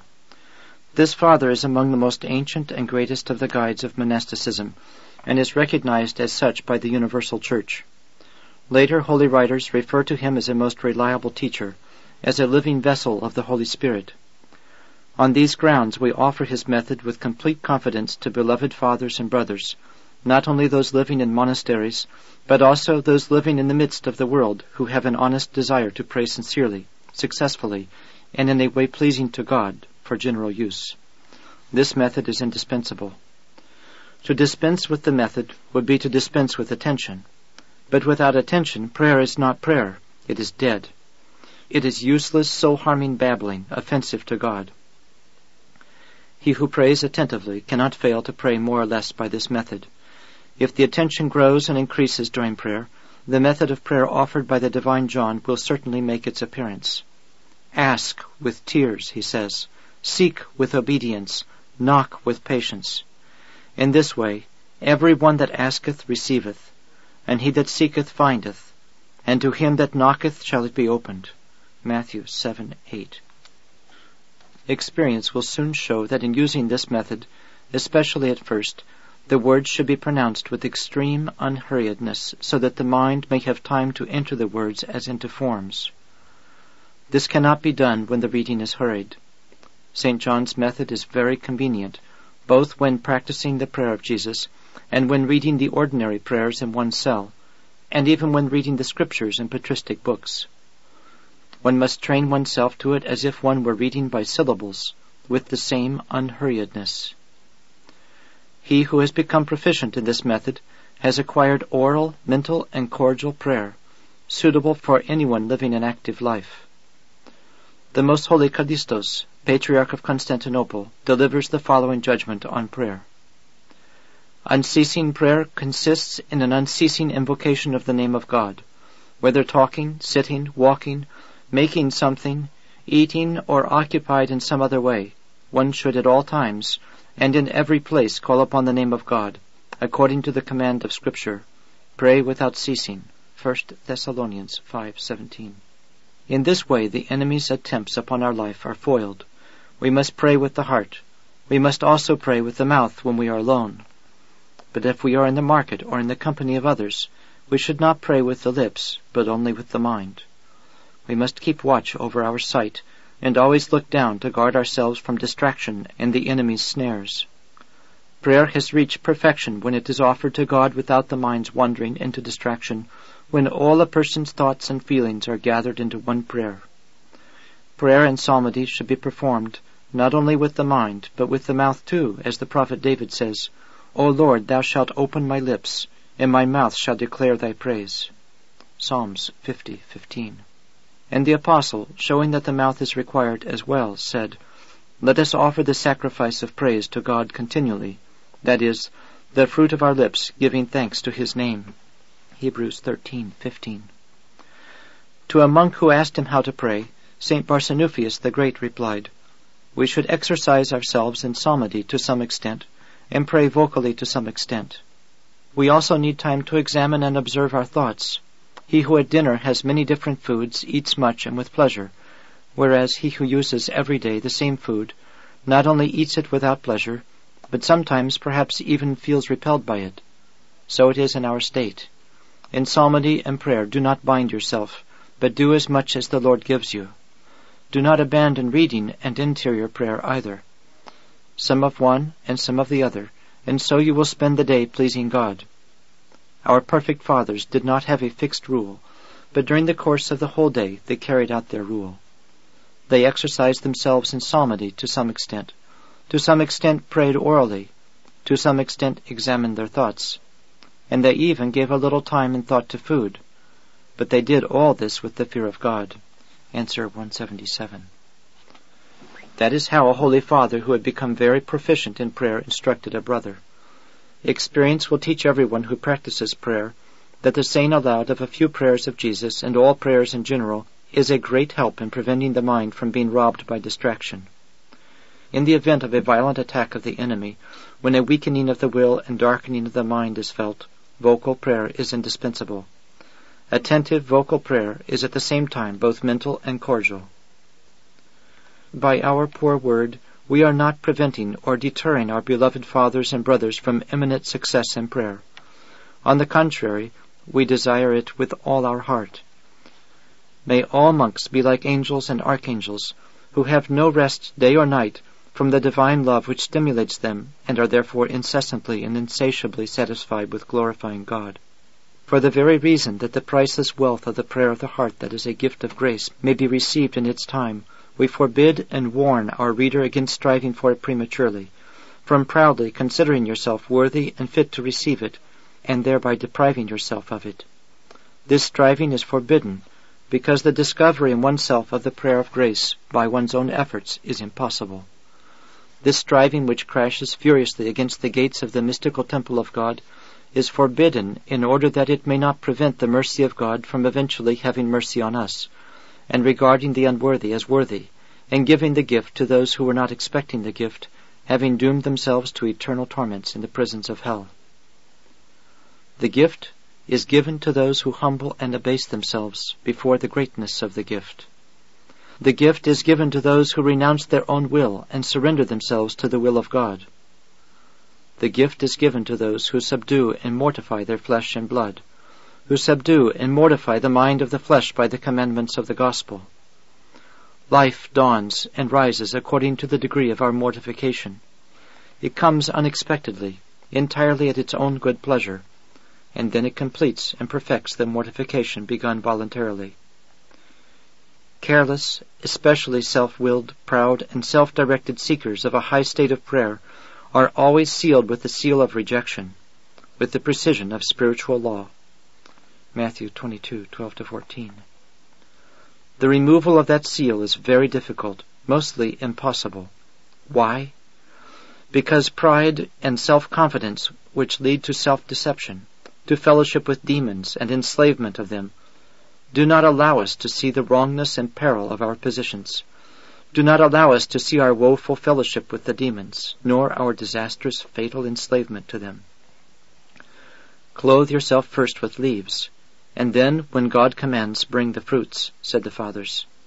St. Barsanuphius the Great and John the Prophet answered 325. First acquire attentive prayer. To one purified and prepared by attentive prayer, trained and qualified by the commandments of the gospel and grounded on them, God, the all-merciful God, will give in His time the prayer of grace. God is the teacher of prayer. True prayer is the gift of God. Ladder 2864. To him who prays constantly with contrition of spirit, with the fear of God and with attention, God Himself gives gradual progress in prayer.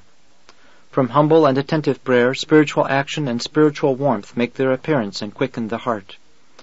The quickened heart draws the mind to itself and becomes a temple of grace-given prayer and a treasury of the spiritual gifts which are procured by such prayer as a matter of course. Labor away, say great ascetics and teachers of prayer, with pain of heart to obtain warmth in prayer, and God will grant you to have them always. Forgetfulness expels them, and it is born of sloth and carelessness. Saints Barsanuphius and John, Answers 264, 274, and 273. If you want to be delivered from forgetfulness and captivity, you will not be able to attain it otherwise than by acquiring within you the spiritual fire. Only from the warmth of the fire of the Spirit do forgetfulness and captivity vanish. This fire is obtained by desire for God. Brother, unless your heart seeks the Lord day and night with pain, you will not be able to succeed. But if you abandon everything else, and occupy yourself with this, you will attain it. As Scripture says, "Be still and know." Psalms 45:10. Brother, implore the goodness of Him, who will have all men to be saved, and to come unto the knowledge of the truth. 1 Timothy 2:4. To give you spiritual vigilance, which kindles the spiritual fire. The Lord of heaven and earth came to earth to pour that fire upon it. See Luke 12:49. According to my power, I shall pray with you that God, who gives grace to all who ask with fervor and toil, may grant you that vigilance. When it comes, it will guide you to the truth. It enlightens the eyes, directs the mind, banishes the sleep of languor and negligence, restores luster to the weapon covered with rust and the earth of sloth, restores radiance to clothes defiled by captivity to barbarians, inspires a desire to be satisfied with the great sacrifice offered by our great high priest. This sacrifice, of which it was revealed to the prophet that it cleanses sins and takes away iniquities, see Isaiah 6:7, forgives those who weep, and gives grace to the humble, see Proverbs 3:34, manifests itself in the worthy, and by it they inherit eternal life, in the name of the Father, the Son, and the Holy Spirit. Spiritual vigilance or sobriety is a spiritual art which completely delivers a man, with the help of God, from sinful actions and passionate thoughts and words, when fervently practiced for a considerable time. It is silence of heart, it is guarding of the mind, it is attention to oneself without any other thought, which always, incessantly, and unceasingly calls upon Jesus Christ, the Son of God and God, which breathes by him, with him courageously takes up arms against the enemies, and which confesses him. This is the definition of spiritual vigilance that St. Hezekias of Jerusalem gives on sobriety or vigilance, chapters 1 and 35, the Philokalia. The rest of the Fathers agree with him. When the fire descends into the heart, says St. John of the Ladder, it revives prayer. And when prayer has risen and ascended to heaven, then the descent of the fire takes place into the cenacle of the soul, the Ladder 28:45. It is evident that the saint is speaking from his own blessed experience. Something similar happened in the case of St. Maximus Capsocalavites. From my youth, he told St. Gregory the Sinite, I had great faith in my Lady, the Mother of God, and besought her with tears to grant me the grace of mental prayer. Once I came to her temple as usual, and fervently prayed to her for this. I went up to her icon and reverently kissed her image. Suddenly I felt as if there fell into my breast and heart a warmth which did not burn, but bedewed and delighted me, and stirred my soul to compunction. From that moment my heart began to say the prayer within itself, and my mind began to delight in the remembrance of my Jesus and the Mother of God, and to have him, the Lord Jesus, constantly within itself. Since then, the prayer has never ceased in my heart. Philokalia. The prayer of grace appeared suddenly, unexpectedly, as a gift from God. The saint's soul had been prepared to receive the gift of prayer by fervent, attentive, humble, constant prayer. The prayer of grace did not stay in the saint without its usual concomitants, quite unknown and uncongenial to the carnal and natural state. An abundant manifestation of spiritual fire in the heart, the fire of divine love, is described by George, the recluse of Zadansk, from his own experience. But before that, he was sent the divine gift of penitence, which purified his heart to receive love, the gift which acts like fire and consumes all that defiles the courts of the holy and mighty Lord, and even took all the strength from his body. The holy and heavenly fire, says St. John of the Ladder, scorches some on account of their defective purity, but others it enlightens, as having attained perfection. The same fire is called a consuming fire and an illuminating light. For this reason, some leave their prayer as if it were a hotly heated bathhouse, feeling a certain relief from defilement and earthliness, while others go out shining with light and arrayed in a double garment of joy and humility. But those who after prayer feel neither of these two effects are still praying bodily and not spiritually. The Ladder 28:51. Prayer inspired by divine grace is here called spiritual prayer, while prayer performed by one's own efforts without the obvious assistance of grace is called bodily prayer. The latter kind of prayer is indispensable, as St. John of the Ladder says, in order that grace-given prayer may be granted in its time. But how does the prayer of grace intimate its coming? It intimates its coming by supernatural weeping, and the man enters the gates of God's sanctuary, his heart, with unspeakable thankfulness. Higher levels of prayer. Before coming to a description of the method offered by the Holy Fathers almost exclusively to those living in silence, we consider it necessary to prepare the reader somewhat. The writings of the Fathers may be compared to a chemist's shop, in which are quantities of the most healing remedies. But a sick man, unacquainted with medical science, and without a doctor for a guide, will find it very difficult to select a medicine suitable to his illness. But if out of self-confidence and thoughtlessness, in the absence of a doctor, without properly consulting medical books, the sick man hurriedly decides on the choice of a medicine himself, that choice can be most unfortunate. A medicine in itself curative can prove not only useless but even very harmful. we are in a position similar to that of the sick man, owing to the absence of spirit-bearing guides in regard to the writings of the Holy Fathers on the mystical action of the prayer of the heart and its consequences. The teaching on prayer in those books of the Fathers that have come down to us is expounded with satisfying fullness and clarity. But being placed in our ignorance before these books, in which are described in the greatest variety the activities and states of beginners, intermediates, and proficients, we find it extremely difficult to choose states and activities suitable for us. Unspeakably happy is he who feels and realizes this difficulty. Through not realizing it, after a superficial reading of the Holy Fathers and having become superficially acquainted with the activities proposed by them, many have taken upon themselves an activity unsuited to them, and have done themselves harm.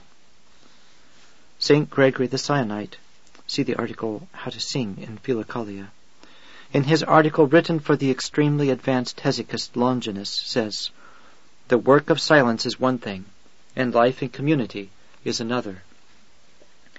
Everyone who continues in the life to which he is called will be saved, and therefore I am afraid to write on account of the weak, knowing that you live among them. For whoever adopts an excessively strenuous labor of prayer from hearsay or study perishes through having no director. The Holy Fathers remind us that many who undertake the work of prayer wrongly, by methods for which they were unready or unfit, fall into self-delusion and mental derangement. The greatest harm comes not only from reading the books of the Fathers with insufficient understanding, but even from associating with the greatest of God's saints, and from hearing their holy teaching. That is what happened to the Syrian monk Malpat. He was a disciple of St. Julian.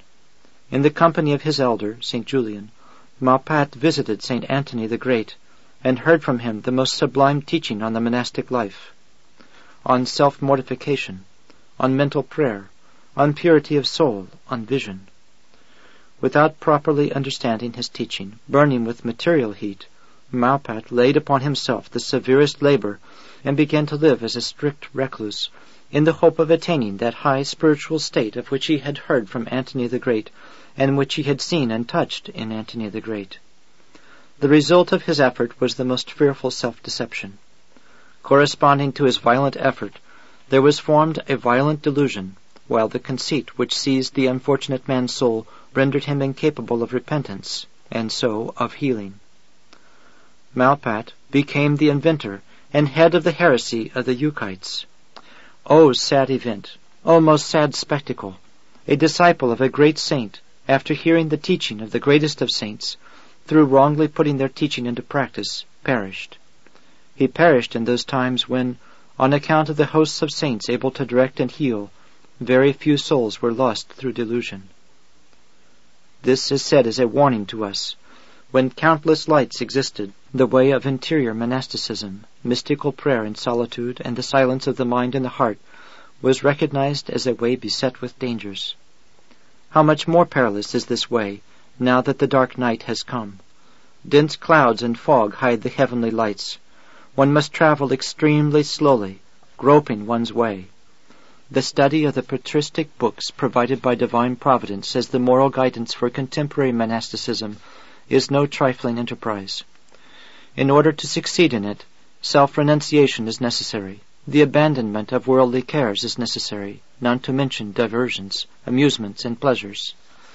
It is necessary to live according to the commandments of the gospel. Necessary, too, is purity of mind and heart, by which alone the spiritual, holy, and mystical teaching of the Spirit can be discerned and understood according to the degree of one's purification.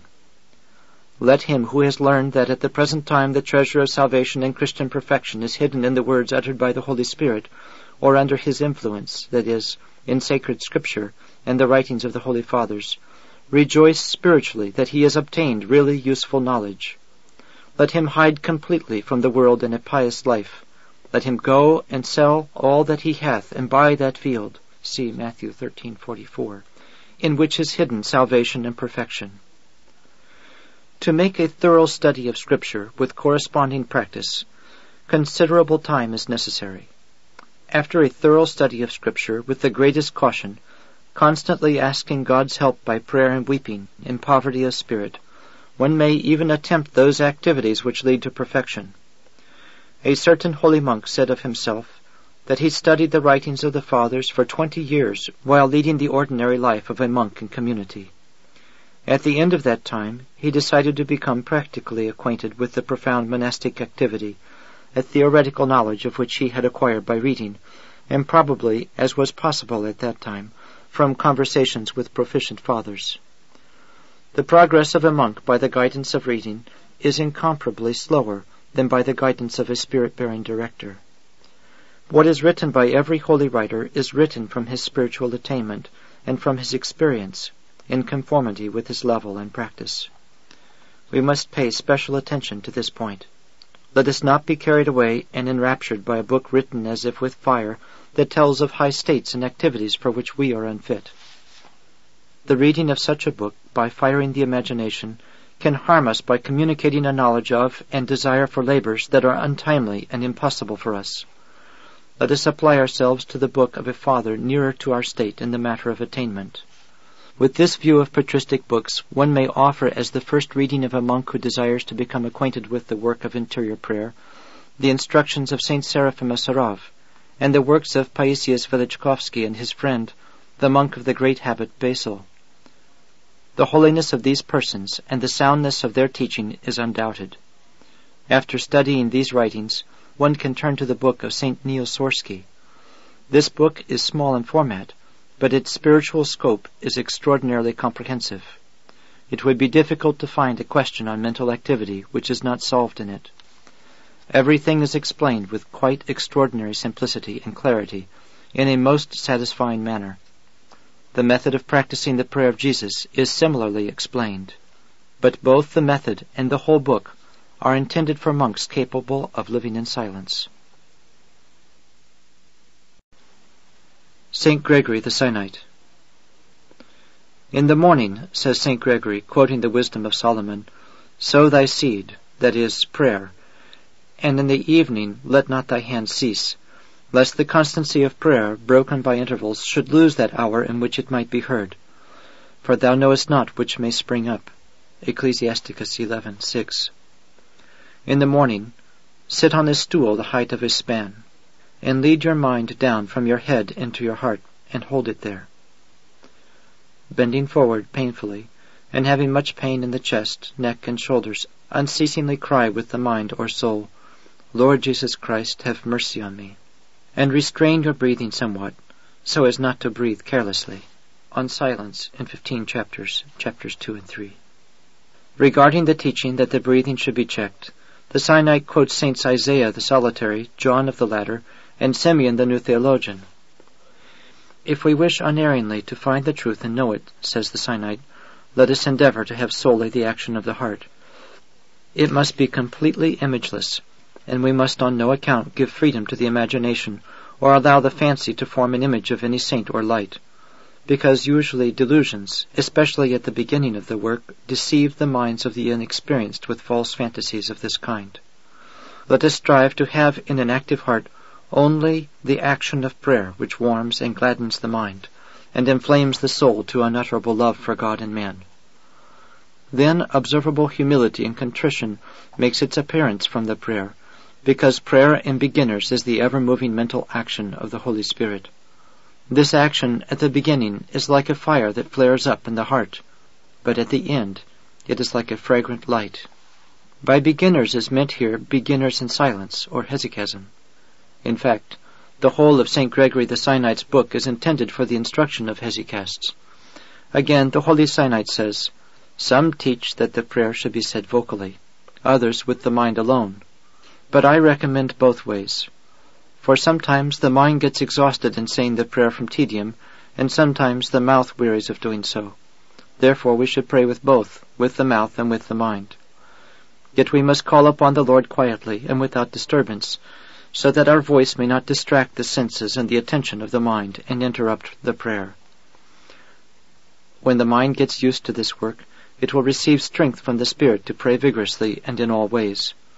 Then there will be no need to say the prayer orally, and it will even be impossible. He who has attained to this will be fully satisfied with mental prayer. The Philokalia, Instruction to Hesychasts, How to Say the Prayer. In recommending vocal prayer from time to time, St. Gregory combines his method with that of St. John of the Ladder. In substance, it is the same rule, but St. Gregory speaks of it in his well-known degree of proficiency. He who diligently practices St. John of the Ladder's method will in due time reach that state of prayer of which the Sinite speaks.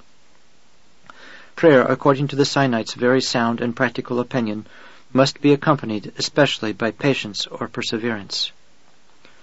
The hesychast should mostly sit for the practice of prayer on account of the difficulty of this labor, and sometimes for a short time he may even lie on his bed in order to give the body some respite. Your sitting should be in patience, to fulfill the command that we must continue in prayer, Colossians 4:2, and not soon stop and give up on account of the extremely heavy labor of the mental invocation and the constant immersion of the mind in the heart. Thus the prophet says, "Pains have seized me like those in travail," Jeremiah 8:21. But bend your head down, and gather your mind into your heart, if your heart has opened to you, and invoke the help of the Lord Jesus. Feeling pain in the shoulders and often afflicted with headache, endure this with perseverance and zeal, and seek the Lord in your heart. For the kingdom of heaven is the inheritance of those who force themselves, and those who force themselves take it by force. Matthew 11:12. The Lord has shown that true diligence consists in the endurance of these and similar pains. Patience and waiting in every activity is the parent of pains of body and soul. The word pain here mostly means contrition of spirit, the weeping or mourning of the spirit, its pain and suffering from the realization of its sinfulness, from the realization of eternal death, from the realization of its slavery to fallen spirits. The suffering of the spirit is communicated to the heart and the body, as they are inseparably bound up with the spirit in such a way that there is a natural necessity for them to participate in its states. For those who are weak physically, contrition of spirit, weeping, and mourning fully take the place of bodily toil. St. Isaac the Syrian, chapter 89. But for people of strong constitution, the discipline of the body is indispensable. In their case, without the discipline of the body, the heart will not acquire that blessed peace which is born in the weak from the realization and recognition of their weakness. St. Gregory writes, "No bodily or spiritual activity without pain or toil ever brings fruit to him who practices it, because the kingdom of heaven suffereth violence, and the violent take it by force." Matthew 11:12.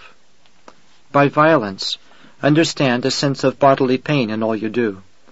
Many have labored for many years and still labor painlessly, yet because they have no patience for toil or fervor of heart for pain, they fail to acquire purity and the Holy Spirit through their refusal of the austerity of pain.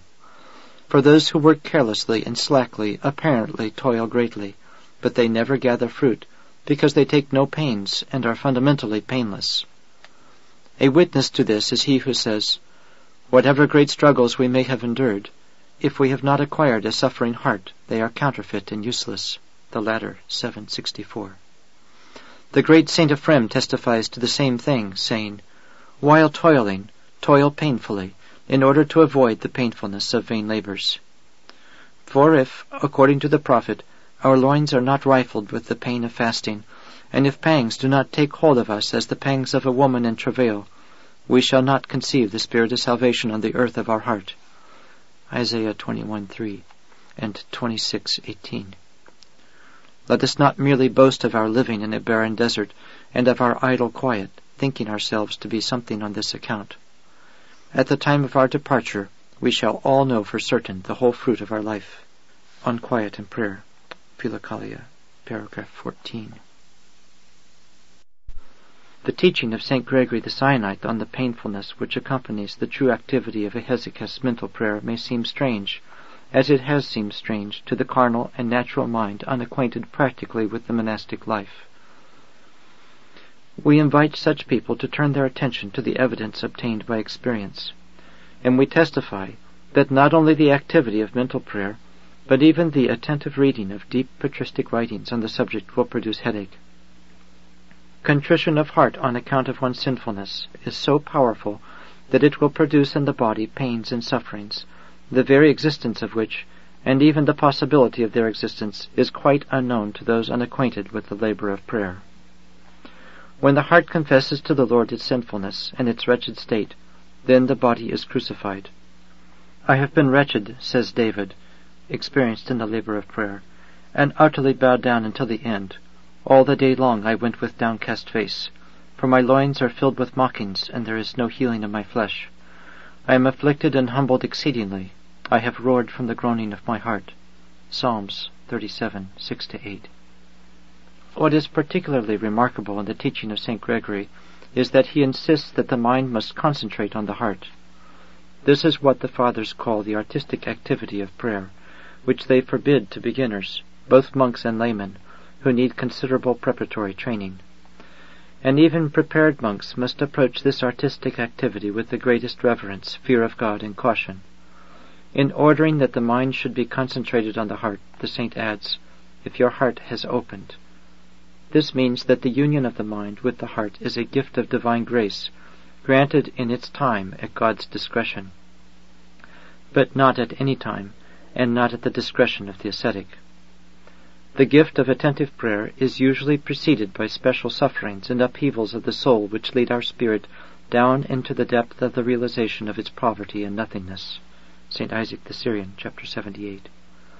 The gift of God is attracted by humility and fidelity to God, expressed by the resolute rejection of all sinful thoughts at their very appearance. Fidelity is a cause of purity. To purity and humility are entrusted the gifts of the Spirit. Luke 16:10-12. Saint Nicephorus of Mount Athos. The artistic activity of mental prayer is explained with special clarity and fullness by Blessed Nicephorus, a monk who practiced silence on holy Mount Athos. He rightly calls this work of prayer the art of arts and science of sciences, since it provides the mind and heart with knowledge and impressions which are infused directly by the Spirit of God, whereas all other sciences supply merely human knowledge and impressions. Mental activity is the highest school of theology. This greatest of great activities, says the great director of hesychasts, is acquired by many, or even all, through learning. Occasionally, without learning, people receive it from God by strenuous labor and warmth of faith, but this is an exception, not the rule.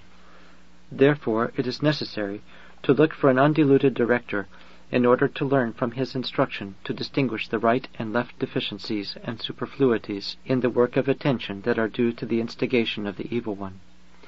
From the very fact that the director has suffered and been tempted himself, he will be able to explain to us what is required, and will truly show us the spiritual way, which we shall therefore easily accomplish.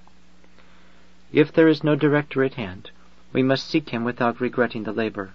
But if, after such a search, he is not to be found, after calling upon God in contrition of spirit and with tears, and after praying to him earnestly with humility, do what I tell you.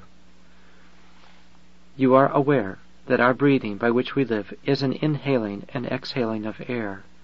The organs that serve for this purpose are the lungs which surround the heart. They pass air through themselves and flood the heart with it. Thus breathing is the natural way to the heart. And so collect your mind, and conduct it by way of your breathing by which air passes to the heart, and together with the inhaled air, force it to descend into the heart and to stay there. And train it not to come out of there quickly, for at first this inner enclosure and restraint is very wearisome. But when it becomes accustomed to it, then on the contrary, it does not like whirling about, because it is there filled with joy and happiness. Just as, when a man who has been away from home returns, he forgets himself for joy that he is again with his wife and children, embraces them and cannot stop talking to them, so too the mind, when it is united to the heart, is filled with unutterable joy and sweetness. Then it sees that the kingdom of heaven is truly within us, for it now sees it within itself, and as it seeks with pure prayer to stay and be strengthened in it, it regards all outward things as repulsive and hateful. When you enter the place of the heart, as I have shown you, give thanks to God, and, while glorifying His goodness, always maintain this activity. It will teach you what you will never learn in any other way.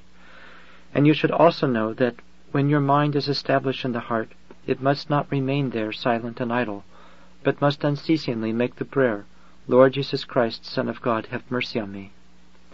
This prayer, by holding the mind without dreaming, renders it inaccessible and immune to the appeals of the enemy, and daily leads it more and more into love and longing for God. But if after laboring much, brother, you cannot enter the domain of the heart as I have told you, do as I shall further tell you, and with God's help you will find what you are seeking. You are aware that the power of speech, or the reasoning faculty, is located in the breast. For within the breast, when our mouth is silent, we speak, deliberate, say prayers, sing psalms, and so on. And so, having driven out of it every thought, for you can if you want to, make this faculty of speech say, Lord Jesus Christ, Son of God, have mercy on me. And force it to cry within the breast, instead of any other thought, only this. If you do this for some time, the entry into the heart will be open to you without any doubt, as I have already written, having learned it from experience. And with much yearning and sweet attention, there will also come to you a whole host of virtues, love, joy, peace, and the rest, on account of which your every wish will be fulfilled through Jesus Christ our Lord. Philokalia, Profitable Discourse on Sobriety or Vigilance. Here, in the first place, we should notice the spirituality of the Blessed Father, and the spirituality which he saw in the monk whom he was instructing. This may be seen in the sections of his article which precede the exposition of the art.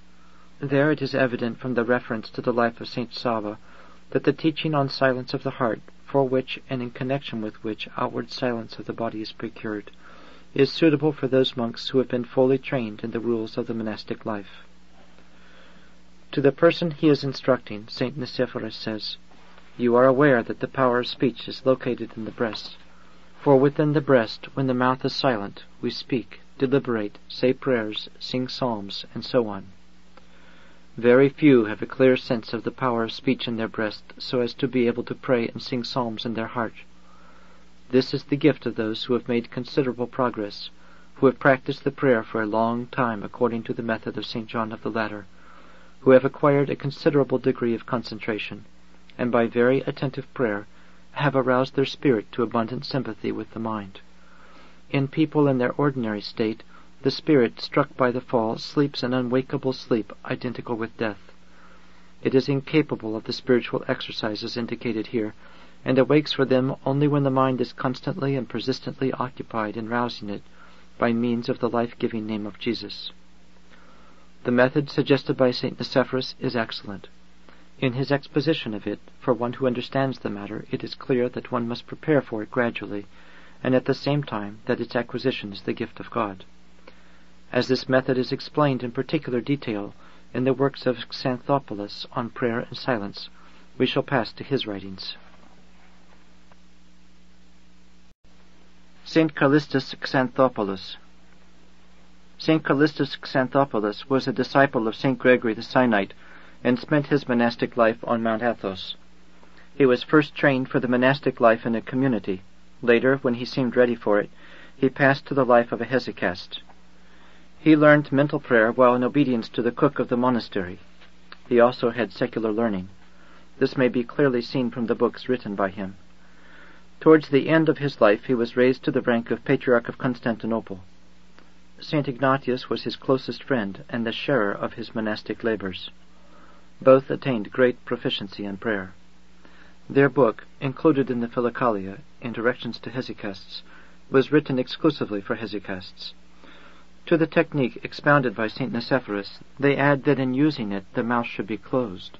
They say that a beginner in the hesychast life should practice the prayer of Jesus by the method of St. Nicephorus, and unceasingly lead it into the heart gently by means of breathing through the nose, and that one should exhale equally gently, keeping the mouth shut.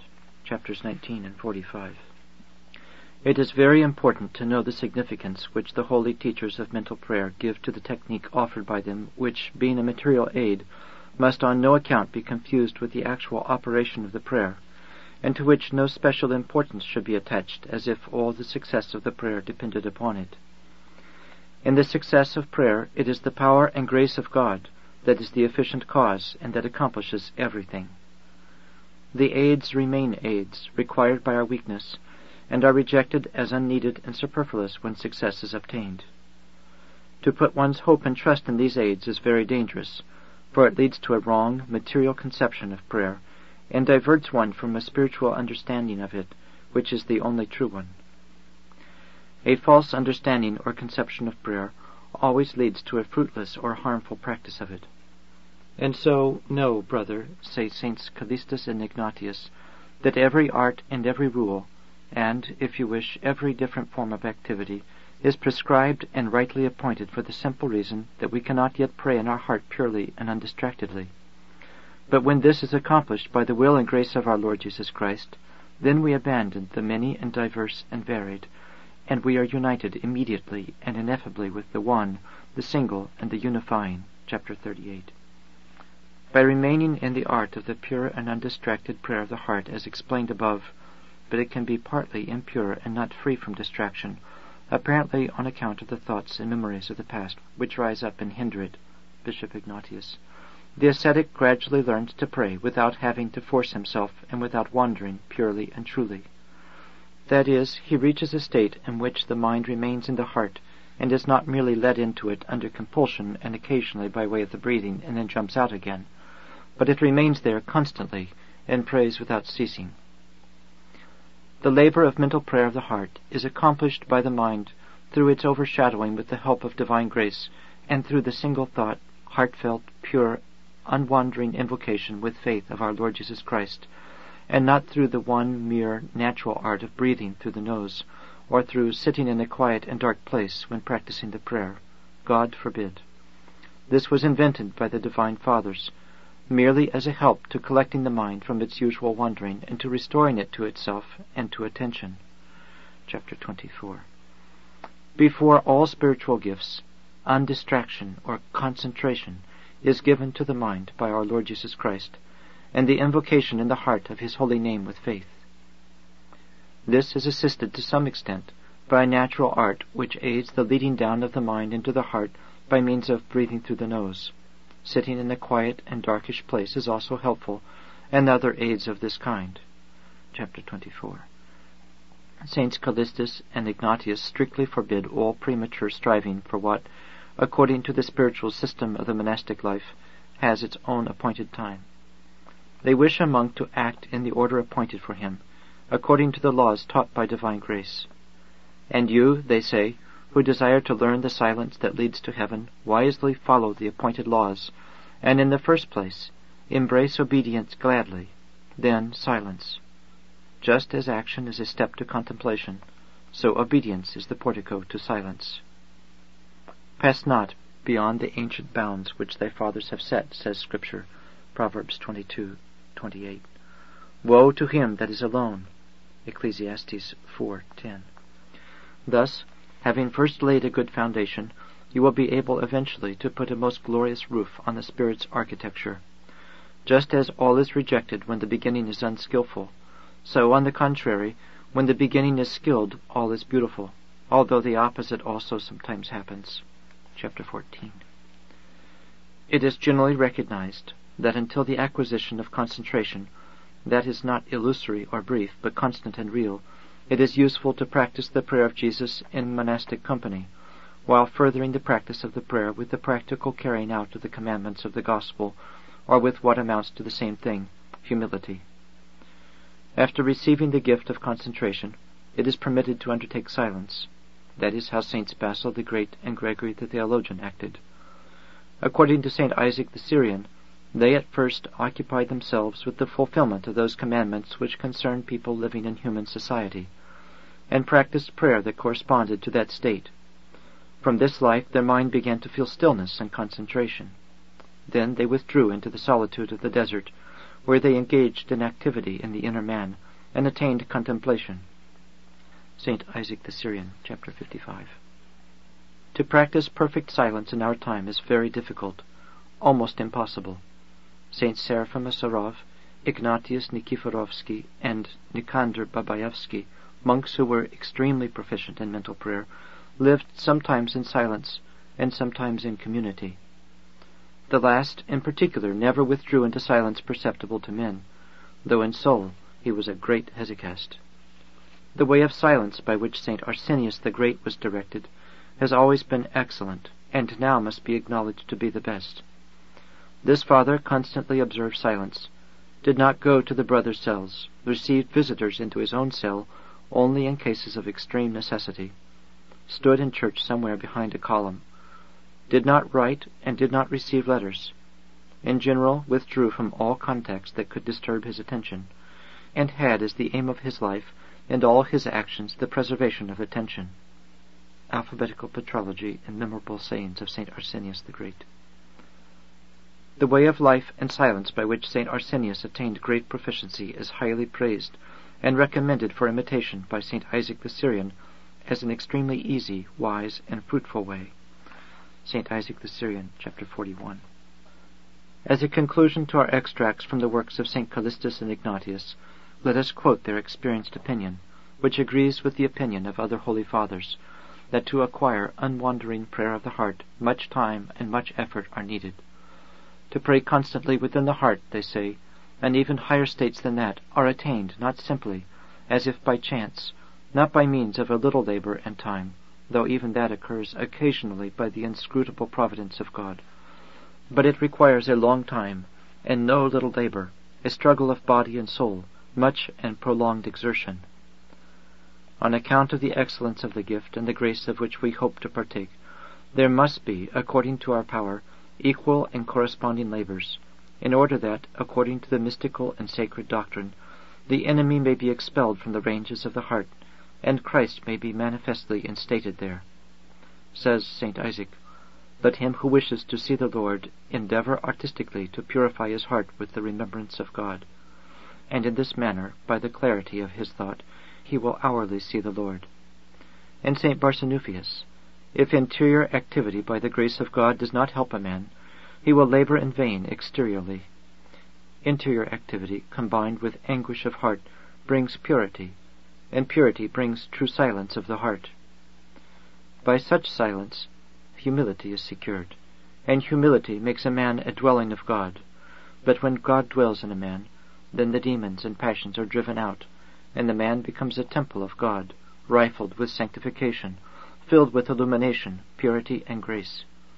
Blessed is he who sees the Lord in the innermost treasury of his heart as in a mirror, and with weeping pours out his prayer before his goodness." St. John Carpathius, "Much time and labor in prayer is necessary, in order to find in poise of mind another heaven of the heart where Christ dwells, as the Apostle says, 'Know ye not your own selves, how that Jesus Christ is in you, except ye be reprobates?' 2 Corinthians 13:5. Material Aids. With these excerpts from the Holy Fathers, we shall content ourselves, since they satisfactorily explain the work of the prayer of Jesus. In the other patristic writings the same teaching is given. We consider it necessary for our beloved fathers and brethren to repeat the warning that they should not be in a hurry to read the writings of the Fathers on the most exalted monastic states and activities, though love of knowledge draws one to such reading, though such reading produces ecstasy and delight. Our freedom, according to the nature of the time, must be particularly limited. When there were spiritual directors, then the attachments of beginners were easily noticed and cured. But now there is no one to cure or even to notice the attachments. Often a pernicious attachment is taken for great progress by inexperienced directors. The attached person is spurred on to greater attachment. An attachment which has started to act on a monk without being noticed continues to act and to draw him further and further from the true course. It will be no mistake to say that the majority of people have some kind of attachment. Those who have renounced their attachments are very few, while people who have never been attached simply do not exist. Therefore, now that the patristic books have become our sole means of direction, we should read them with special care and caution, lest our one means of direction should be turned into a source of wrong activity, and the confusion that results from it. "Let us seek," says St. John of the Ladder, concerning the choice of a director, "not such as have the gift of foreknowledge and spiritual insight, but rather such as are unquestionably humble, and whose character and place of residence correspond to our maladies." The Ladder, 4:120. The same must be said about books too, as we have already said above. We should on no account choose the most exalted and sublime, but rather those that are near to our state, and which explain the activity proper for us. "It is a great evil," said St. Isaac the Syrian, to teach some high doctrine to one who is still in the rank of beginners and in spiritual stature is still an infant. Chapter 74. The carnal and natural man, on hearing spiritual guidance, understands it in conformity with his state, twists and distorts it, and by following it in his distorted sense, takes a wrong course and holds to it stubbornly, as a course given by holy guidance. A certain elder reached Christian perfection by the special providence of God after entering silence contrary to the rules in his youth. At first he lived in silence in a forest in Russia, living in a mud hut, and afterwards on Mount Athos. After his return to Russia, he lived in a community in an unsubsidized monastery. Seeing in the elder the undoubted signs of sanctity, many of the brethren went to him for advice. The elder gave instructions from his own experience, and did harm to the souls of the brethren. A monk who knew the elder well said to him, "Father, you speak to the brothers about activities and states which are beyond their understanding and experience. The result is that they interpret your words in their own way. Acting in accordance with that interpretation, they do themselves harm." The elder replied with holy simplicity, "I see that myself, but what am I to do? I regard all as higher than myself, and when they ask, I reply from my own experience." The common or general monastic way was unknown to the elder. Not only sin is fatal for us, but good is also fatal when we do it not at the proper time or not in due measure. Thus, not only is a famine fatal, but also excess of food or a quality of food that does not suit our age or constitution. Neither do men put new wine into old bottles, else the bottles break, and the wine runneth out, and the bottles perish. But they put new wine into new bottles, and both are preserved. Matthew 9:17. The Lord said this of the acts of virtue which must unfailingly agree with the state of the doer. Otherwise they will ruin the doer and will perish themselves. That is, they will be undertaken fruitlessly, and will harm and ruin the soul, which is the exact opposite of their purpose. Besides the aids explained above for the assistance of beginners in the practice of the prayer of Jesus, there are also various other aids. We shall enumerate the chief of them. Number 1. A chotki or listovka. A chotki usually consists of 100 pips or beads, while a listovka consists of 100 steps, since in the rule performed with the prayer of Jesus the prayers are usually counted by the 100. The chotki is used to count prostrations, and also monks sit and practice the prayer of Jesus at first by the chotki.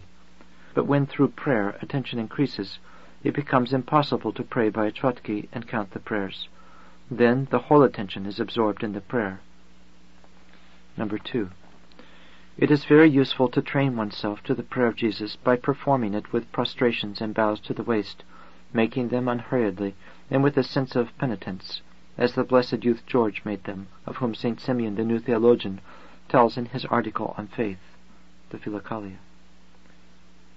Number 3.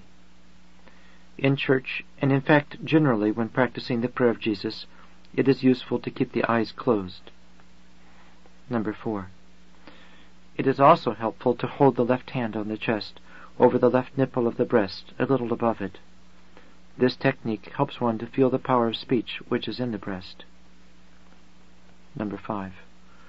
The fathers advise hesychasts to have a somewhat dark room or cell, with curtained windows, to keep the mind from distraction, and to assist it to concentrate in the heart. Number 6. Hesychasts are advised to sit on a low stool, firstly, because attentive prayer requires a restful position, and secondly, after the example of the blind beggar mentioned in the Gospel, who sat on the roadside and cried to the Lord, "Jesus, Son of David, have mercy on me," Mark 10:47, and was heard and healed. Also, this low stool represents the dunghill on which Job sat outside the city, when the devil struck him from head to foot with a terrible disease. See Job 2:8. A monk should see himself crippled, deformed, torn by sinfulness, cast out of his natural state by it, cast down to what is unnatural, and from his wretched state he should cry to the all-merciful and almighty Jesus, "Have mercy on me." The low stool is very convenient for the practice of the prayer of Jesus. This does not mean that standing is banned, but, as nearly all the time of a true hesychast is devoted to prayer, he is allowed to engage in it sitting down, and sometimes even in a lying posture. Especially the sick and elderly should beware of excessive bodily exertion, so as not to exhaust their powers and make it impossible for them to engage in spiritual labor. The essence of the work is in the Lord and in His name. The paralytic was let down on his bed before the Lord through the roof of the house, and received healing. Healing is attracted by faith and humility. Number 7. Those who practice mental activity sometimes have to pour cold water on themselves, or apply towels soaked in water to the places where there is blood congestion. The water should be at summer temperature, and on no account very cold, as the latter only increases the heat. Generally speaking, mental occupations tend to produce fever in certain constitutions. Abba Dorotheus felt a fever of this kind when he was studying science, and that is why he cooled himself with water. Holy Abba Dorotheus, Meditation 10. Fever of this kind must certainly be felt by those who force themselves much to the union of the mind with the heart by means of material aids and give them excessive importance, and fail to give due importance to spiritual aids. In the case of special material exertion to acquire the prayer of the heart, a warmth begins to act in the heart. This warmth is the direct result of such an effort. Every member of the human body that is subjected to friction gets heated. The same thing happens in the case of the heart under long and constant strain. The warmth which appears as a result of vigorous material exertion is also material. It is a warmth of the flesh and blood, in the realm of our fallen nature. An inexperienced ascetic, on feeling this warmth, will unfailingly think it is something wonderful, and will take pleasure and delight in it, and that is the beginning of self-deception. Not only should we not think anything special of this warmth, but on the contrary, we should take special precautionary measures as soon as it makes its appearance. Precaution is necessary because this warmth, being of the blood, not only passes to different places in the breast, but can also very easily drop to the lower parts of the stomach, and cause there the most violent excitement and burning. It is natural that carnal desire should then begin to act, for that is characteristic of those parts in a state of excitement. Some who have reached this state, and have not understood what was happening to them, have given way to confusion, to despondency, to despair, as is known from experience. Regarding their state as desperate, they had recourse to famous elders, and sought in their advice a cure for their souls, tortured with doubt and misery. Hearing that at the invocation of the name of Jesus there had appeared the most violent burning combined with the action of lust, the elders were horrified at the devil's wiles. They saw here a terrible delusion. They ordered the sufferers to stop the practice of the prayer of Jesus as the cause of this evil. They told many other ascetics about this phenomenon as a remarkable and disastrous consequence of the practice of the prayer of Jesus, and many believed their judgment out of respect for the elders' renowned name. They believed that their judgment was the fruit of actual experience. Actually, this terrible delusion is merely a congestion of the blood brought about by a violent, ignorant use of material aids. This congestion can be easily cured in 2 or 3 days by applying to the inflamed parts linen soaked in summer water. Far more dangerous, far nearer to delusion is it when the ascetic feels this natural warmth in his heart or breast, and takes it for a gift of grace, thinks of it, and therefore of himself, as something, begins to imagine delight for himself, to darken, deceive, enmesh, ruin himself with conceit. The more bodily exertion and effort an ascetic makes, the more violently the warmth of the blood is increased, and so it ought to be. In order to moderate this warmth and prevent its falling down, no special effort should be made to press the mind into the heart. The heart should not be overworked, and heat should not be produced by excessive holding of the breath and straining of the heart. On the contrary, the breathing must be checked gently, and the mind must be led into union with the heart very gently. We should try to ensure that the prayer acts in the very summit of the heart, where the power of speech resides according to the teaching of the Fathers, and where divine worship should therefore be performed. When divine grace overshadows the labor of prayer and begins to unite the mind with the heart, then material blood warmth completely vanishes. Then the sacred action of prayer undergoes a great change. It becomes, as it were, natural, perfectly light and free. Then there appears in the heart another warmth, subtle, immaterial, spiritual, which does not produce any excitement or burning.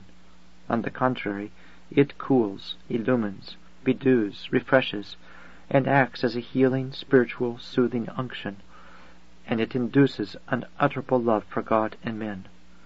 That is what St. Maximus Capsocalavites says of this warmth from his own blessed experience, the Philokalia. The danger of delusion. I offer fathers and brothers my poor advice, begging them not to reject my poor advice. Do not force yourself prematurely to the discovery within yourself of the action of the prayer of the heart.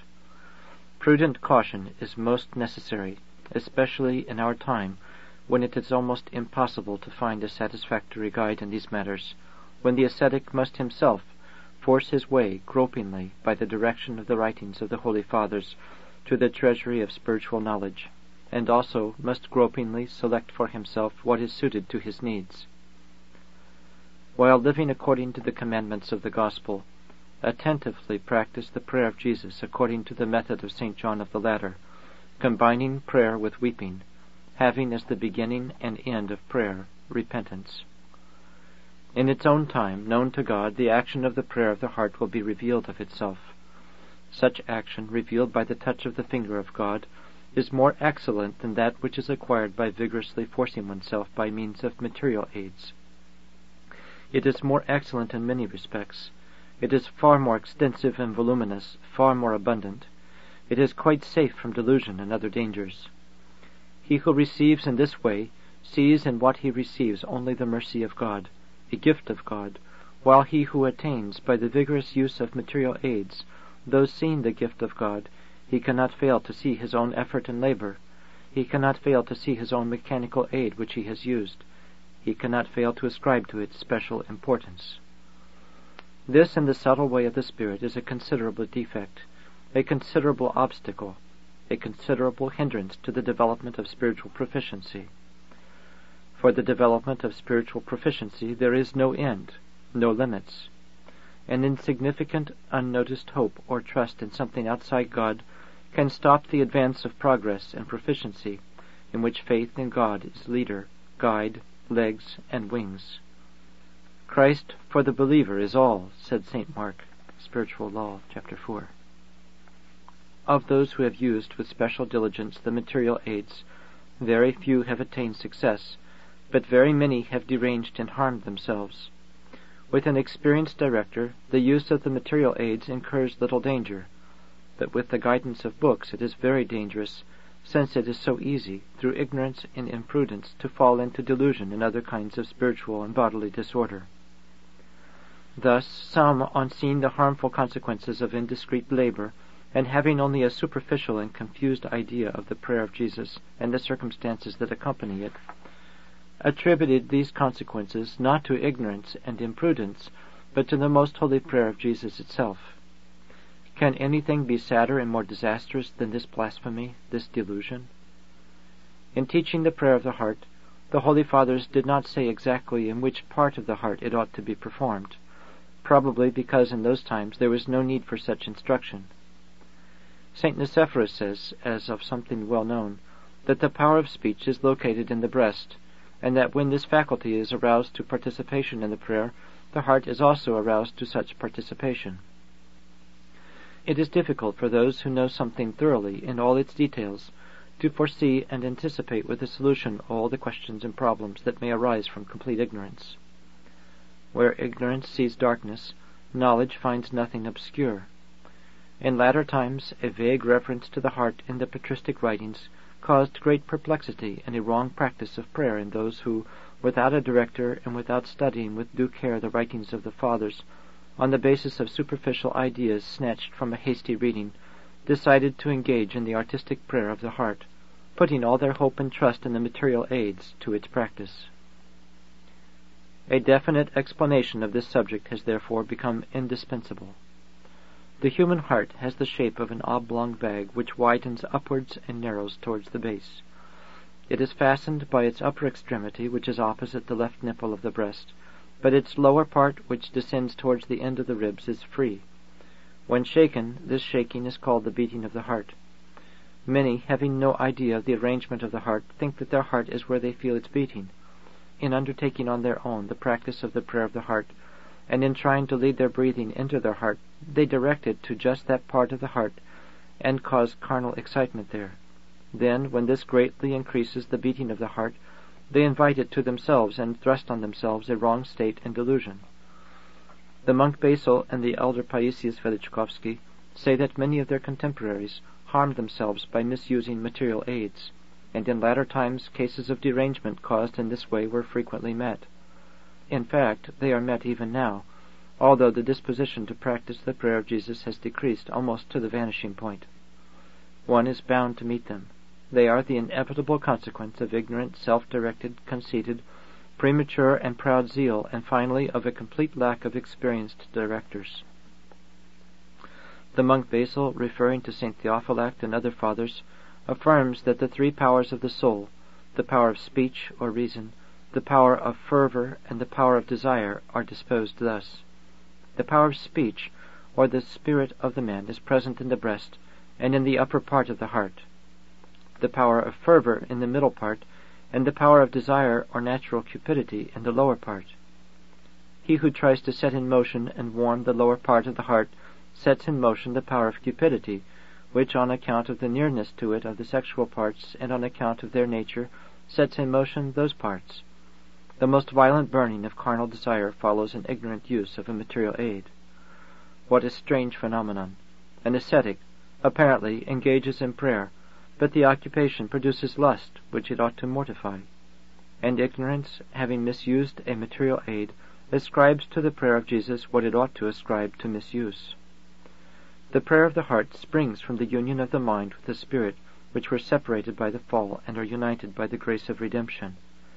In the human spirit are concentrated feelings of conscience, humility, meekness, love for God and one's neighbor, and other similar properties. During prayer, the action of these properties needs to be united with the action of the mind. All one's attention should be directed to this end. This union is effected by the finger of God, who alone can heal the wound of the fall. But the practicer of prayer shows the sincerity of his will to receive healing by his constant perseverance in prayer, by shutting his mind in the words of the prayer, and by exterior and interior activity according to the commandments of the gospel, which render the spirit capable of union with the mind of the person praying. In addition to this, the artistic direction of the mind towards the seat of speech in the upper part of the heart helps to some extent. Generally speaking, excessive exertion in the use of this material aid is harmful as it arouses material warmth. Warmth of flesh and blood should have no place in prayer. On account of its soul-saving effect upon us of prayer in general, and of the remembrance of God, or the prayer of Jesus in particular, as means to remaining in constant union with God, and to constantly repulsing the attacks of the enemy, engagement in the prayer of Jesus is especially hateful to the devil. Those who pray in the name of the Lord Jesus are liable to special persecution by the devil. All the labor and all the care of our adversary, says St. Macarius the Great, consists in trying to divert our thought from the remembrance of God and from love for Him. To this end he uses the charm of the world, and draws us away from the true good to false, unreal goods. Word 1:3 and Word 2:15. Therefore, he who has consecrated himself to the true service of God must specially guard himself against letting his thoughts wander by the unceasing prayer of Jesus, and must on no account allow himself to be mentally idle. Without paying any attention to the thoughts and images that make their appearance, he must constantly return to prayer by the name of Jesus, as to a harbor or haven, believing that Jesus indefatigably takes care of that servant of his, who keeps near him constantly by the unwearying remembrance of him. The wicked demons, says St. Nilus the Sinite, at night try to disturb the spiritual workers themselves, but during the day they do so through men by surrounding him with calumnies, adversities, and mishaps. On Prayer, chapter 139, Philokalia. This order in the satanic struggle is soon observed in actual experience by every practicer of prayer. The demons tempt by thoughts, by mental images, by the remembrance of the most needed objects, by reflections on apparently spiritual subjects, by rousing anxiety and worry and various fears and apprehensions, and by other manifestations of unbelief. In all the varied conflicts of the demons, A sense of disturbance or agitation always serves as a true sign of the approach of fallen spirits, even though the action produced by them has an appearance of justice. To ascetics living in solitude and praying vigorously, devils appear in the form of monsters, in the form of tempting objects, sometimes in the form of radiant angels, martyrs, saints, and even Christ himself. One should not fear the threats of the devils, and towards all apparitions in general, one should maintain an attitude of extreme incredulity. In such cases, which, however, are rare, our foremost duty is to have recourse to God, to surrender ourselves wholly to His will, and to ask for His help. We should pay no attention to the apparitions, and not enter into relations or conversation with them, regarding ourselves as unfit to deal with hostile spirits, and unworthy to converse with holy spirits. Human opposition. A true God-pleasing ascetic of prayer is liable to special afflictions and persecutions from his fellow men, and in this, as we have already said, the chief actors are demons. They use as their tools those persons who have made their activity one with the activity of the demons, and also those who do not understand the fiendish conflicts, and therefore easily become the devil's tools, and even those who understand the enemy's cunning, but are not careful enough or attentive to themselves, and so let themselves be deceived. The most striking and horrible example of the terrible hatred for God, for the Word of God, and for the Spirit of God with which men can be infected, whose spirit and outlook has become one with that of the demons, we see in the Jewish high priests, elders, scribes, and Pharisees, who committed the greatest of all human crimes, deicide. St. Simeon the New Theologian says that, by the instigation of devils, monks leading an insincere life envy true ascetics, and do all in their power to disconcert them or expel them from the community. Even well-intentioned monks, who, however, live an outward life and have no conception of the interior life, take offense at spiritual workers, consider their conduct strange, condemn and slander them, and insult and persecute them in various ways. A great practicer of the prayer of Jesus, the blessed elder Seraphim of Sarov, suffered through the ignorance of his brother monks and their carnal view of monasticism, because those who read the law of God bodily think they can fulfill it with outward actions alone without spiritual labor, understanding neither what they say nor whereof they affirm. 1 Timothy 1:7. St. Mark the Ascetic, Spiritual Law, chapter 34. St. Seraphim instructs and comforts us, drawing the instruction and comfort from his own spiritual experience with this: in following the way of the interior contemplative life, we must not give in and abandon it because people who are attached to what is outward and sensible oppose our heart's most cherished convictions with their opinions, and do all they can to divert us from living an interior life by putting all kinds of obstacles in our way. No opposition must deter us from going this way, but we must take our stand on the Word of God. We shall not fear their fear, nor be alarmed, for God is with us. We shall sanctify the Lord our God by the heartfelt remembrance of his divine name, and he shall be our fear. Isaiah 8:10-13. Instruction 29. When St. Gregory the Sinite arrived on Mount Athos and began to share his God-given knowledge with pious ascetics who were fervent and intelligent, but understood the service of God only in a bodily manner, at first they strongly opposed him. So strange does the doctrine of spiritual labor seem to those who have no idea of it, and are unaware of its existence, and who give to bodily labor undue importance. Still stranger does mental activity seem to the carnal and natural mind, especially when it is infected with the blight of conceit and the poison of heresy. Then the hatred of the human spirit, which has entered into alliance with Satan against the Spirit of God, expresses itself with unnatural fury.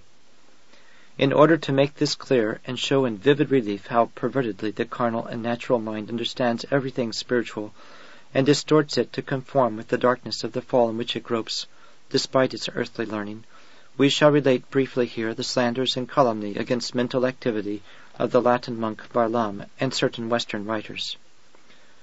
Bishop Innocent, in his History of the Church, says that Barlaam, a Calabrian monk in the 15th century, arrived in Salonika, a town of the Eastern Greek Empire. There, in order to act on behalf of the Western Church under cover of orthodoxy, he renounced Latinism. Having written several works to prove the rightness of the Eastern Church, He thereby won the praise and trust of the Emperor Cantacuzene. Realizing that Greek monasticism was the mainstay of the Church, he wanted to weaken it and even crush it, so as to shake the whole Church. With this object, he expressed a desire to live the strictest monastic life, and craftily persuaded an Athonite hermit to reveal to him the artistic practice of the prayer of Jesus. Having got what he wanted, but having understood what had been revealed to him in an absurd and superficial manner, Barlaam took for the unique essence of the matter a material aid which the Fathers, as we have seen, call merely a certain help, and spiritual visions for material visions seen only with the bodily eyes. This he reported to the emperor as a serious error. A council was convoked in Constantinople. St. Gregory Palamas, an Athonite monk, and a great practicer of mental prayer, entered into controversy with Barlaam, and by the power of the grace of God defeated him. Barlaam and his blasphemies were anathematized. He returned to Calabria and Roman Catholicism. But many Greeks who were superficial Christians believed his doctrine and brought it to the West, where his blasphemies and absurd calumnies were accepted as a confession of the truth. The historian Fleury, in describing Barlaam's teaching, concentrates the whole activity of mental prayer in a material aid, and so distorts it. Fleury makes an extract on technique from St. Simeon the New Theologian's 3 Ways of Prayer, contained in the Philokalia, and affirms that Simeon teaches that one should sit in a corner of one's cell, direct one's eyes and the whole of one's thought towards the center of the stomach, that is, towards the navel, hold one's breath even by the nose, and so on. It would be hard to believe that the learned and talented Fleury had written such nonsense if it did not appear for all to see on the pages of his history. Volume 6, Book 95, Chapter 9.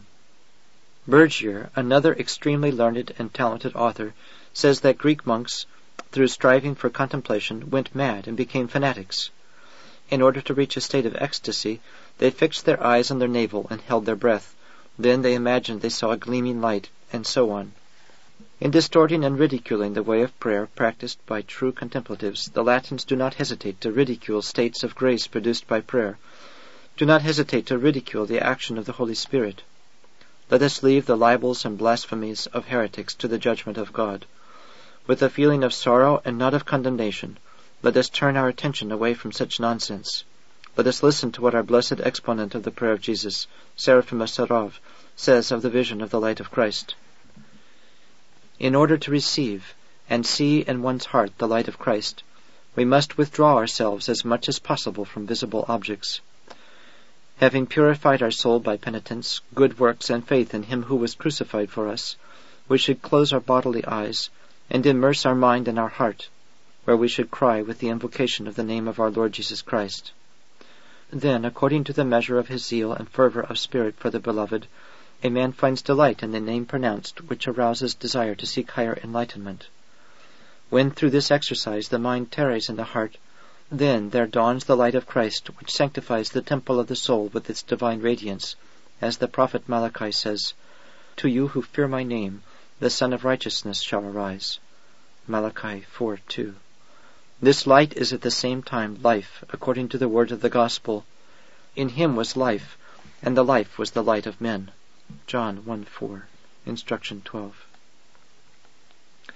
From this it is clear that, contrary to the view of Barlaam and the Latins, this light is not material but spiritual, and that it opens the eyes of the soul and is seen by them, although it also acts on the bodily eyes, as it did in the case of the holy Apostle Paul. See Acts 9. St. Macarius the Great, in explaining in detail and with special clarity the doctrine of this light, in his 7th word says that it is a substantial shining of the power of the Holy Spirit in the soul. Through this light all knowledge is revealed, and God is truly known by the worthy and beloved soul. Word 7:23. In agreement with St. Macarius are all the Holy Fathers who have learned Christian perfection by experience, and who have described it in their writings with a description as adequate as that indescribable mystery allows in the realm of matter. It is very useful to know that a fruit of pure, unwandering prayer is the renewal of our nature, and that our renewed nature is adorned and endowed with gifts of divine grace. But the striving to acquire these gifts prematurely, a striving by which through the instigation of pride God's will for us is forestalled, is extremely harmful and leads only to delusion. It is for this reason that all the Fathers speak very briefly about the gifts of grace, but speak very fully on how to acquire pure prayer, of which the gifts of grace are fruits. The work of prayer requires assiduous training, but the gifts of prayer appear of themselves as properties of our renewed nature when, after its purification by penitence, that nature is sanctified by the overshadowing of the Spirit.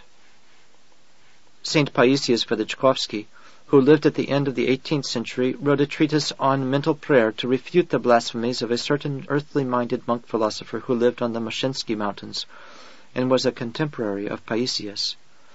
In our days, writes Paisius in a letter to the elder Theodosius, a certain monk, an earthly-minded philosopher, seeing that some with zeal for this prayer, though not according to knowledge, fell into delusion through their independence, or the ignorant guidance of directors inexperienced in this prayer, instead of blaming the independence and unskilled direction, attacked and blasphemed this holy prayer, and incited by the devil, attacked it to such an extent that they far surpassed even the ancient thrice-cursed heretics Barlaam and Akyndinus. Neither afraid of God nor ashamed of men, he fabricated fearful and shameful blasphemies against this holy prayer and against its devotees and practisers, blasphemies intolerable for the chaste human ear. Over and above that, he raised such a tremendous persecution against the advocates of this prayer that some of them left everything and fled to our country, and are living a God-pleasing life as solitaries here. But others, being feeble-minded, were driven to such madness by the depraved words of the philosopher that even those who had books of the Fathers with them drowned them, as we heard, in a river by tying them to a brick. His blasphemies made such an impression that some directors forbade the reading of the books of the Fathers under pain of being deprived of their blessing. Not content with oral blasphemy, the philosopher intended to publish his blasphemies in writing. Then, struck by the rod of God, he became blind. With that, his anti-God campaigns came to an end.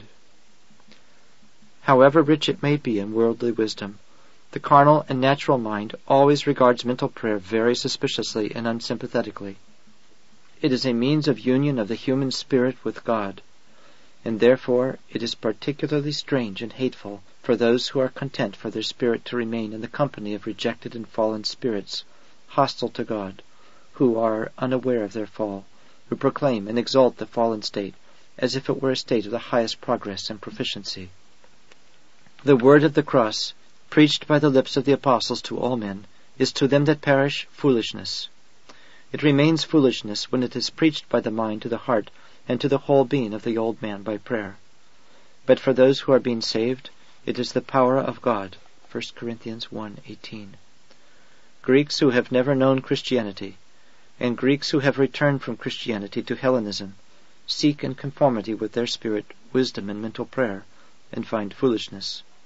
But true Christians, by the apparently weak and meaningless labor of mental prayer, find Christ, the power of God and the wisdom of God, because the foolishness of God is wiser than men, and the weakness of God is stronger than men. 1 Corinthians 1:22-25. It is not surprising that our learned men, too, who had no idea of mental prayer according to the tradition of the Orthodox Church, and who had merely read about it in the works of Western authors, repeated the blasphemies and nonsense of those authors. The spiritual friend of the elder Paisius Velichkovsky mentions other monks of his day who rejected the practice of the prayer of Jesus for 3 reasons. First, because they considered this practice suitable only for holy and dispassionate people. Secondly, on account of the complete lack of directors. Thirdly, on account of the delusion which sometimes follows mental labor. The groundlessness of these arguments has been examined by us in its place. Ascetic Essays, Part 1, Conversation of an Elder with his Disciple on the Prayer of Jesus. Here it will be enough to say that those who reject the practice of mental prayer for these reasons engage exclusively in vocal prayer without even so attaining due proficiency. By rejecting a practical knowledge of mental prayer, they cannot acquire in oral prayer due attention, which is secured preeminently by mental prayer. Psalmody, performed vocally and orally, without attention, and with considerable distraction, inevitable in the case of bodily workers who do not keep watch over their mind, acts on the soul very feebly and superficially, and produces fruits corresponding to its action. very often, when it is performed with clockwork regularity and in great quantity, it gives birth to conceit and its consequences. Many, says Father Basil, having no practical knowledge of mental activity, erroneously judge that mental activity is suitable only for dispassionate and holy men. For this reason, from outward habit, they keep only to psalmody, troparia, and canons, and doze in this merely outward prayer of theirs. They do not understand that the hymns and prayers that have been handed down to us by the Fathers are only for a time, on account of the weakness and childishness of our mind, so that by gradually training ourselves we may mount to the degree of mental activity and not stay till our dying day merely in psalmody. What is even more childish is when we read with our mouth our outward prayer and are carried away by the joyful thought that we are doing something great, consoling ourselves merely with quantity, and thereby nourishing the inner Pharisee. Preface to the Book of St. Gregory the Sinite. Prayer and Life. Let every one that nameth the name of Christ depart from iniquity. 2 Timothy 2:19, commands the Apostle. This command refers to all Christians, but it specially refers to those who intend to practice unceasing prayer by the name of the Lord Jesus. The most pure name of Jesus cannot tolerate to dwell in the midst of impurity. It requires that all impurity should be expelled and banished from the vessel of the soul. It enters the vessel according to the degree of its purity, and it at once begins to act in it and effect the further purification for which the man's own efforts were insufficient, and which is needed if the vessel is to become a worthy receptacle for the spiritual treasure, a shrine for the most holy name. Let us avoid overeating and even satisfaction.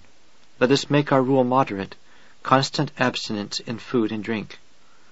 Let us deny ourselves the pleasure of tasty foods and drinks. Let us sleep sufficiently, but not excessively. Let us renounce idle talking, laughter, jokes, scoffing. Let us put a stop to unnecessary visits and receptions of brothers in our cell under the pretext of love, under which name are screened idle talks and occupations which devastate the soul. Let us renounce daydreaming and vain thoughts which arise within us on account of our unbelief and imprudent worrying, and on account of vainglory, resentment, irritability, and our other passions. With absolute faith, let us rely entirely upon the Lord, and our many thoughts and empty dreams let us replace with unceasing prayer to the Lord Jesus.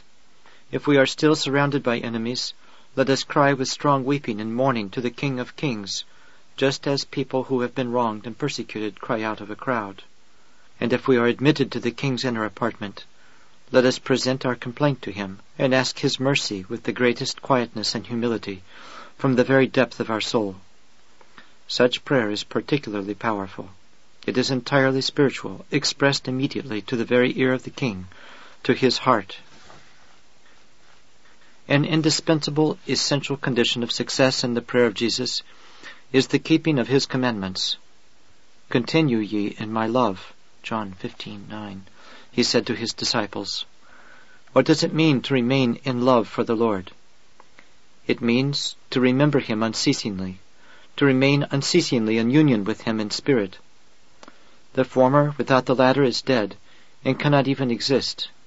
If ye keep my commandments, ye shall abide in my love. John 15:10. If we constantly observe the Lord's commandments, then by our spirit we shall be united with him. If we are united with him in spirit, we shall long for him with our whole being. We shall unceasingly remember him. Direct your actions, all your conduct, by the commandments of the Lord Jesus. Direct your words by them. Direct your thoughts and feelings by them, and you will get to know the virtues of Jesus. When you feel within yourself these virtues by the action of divine grace, and when you acquire through these feelings an experimental knowledge of them, you will be ravished by the incorruptible sweetness which is not of this world or age, a gentle but powerful sweetness that annihilates the heart's inclination for all earthly enjoyments and pleasures.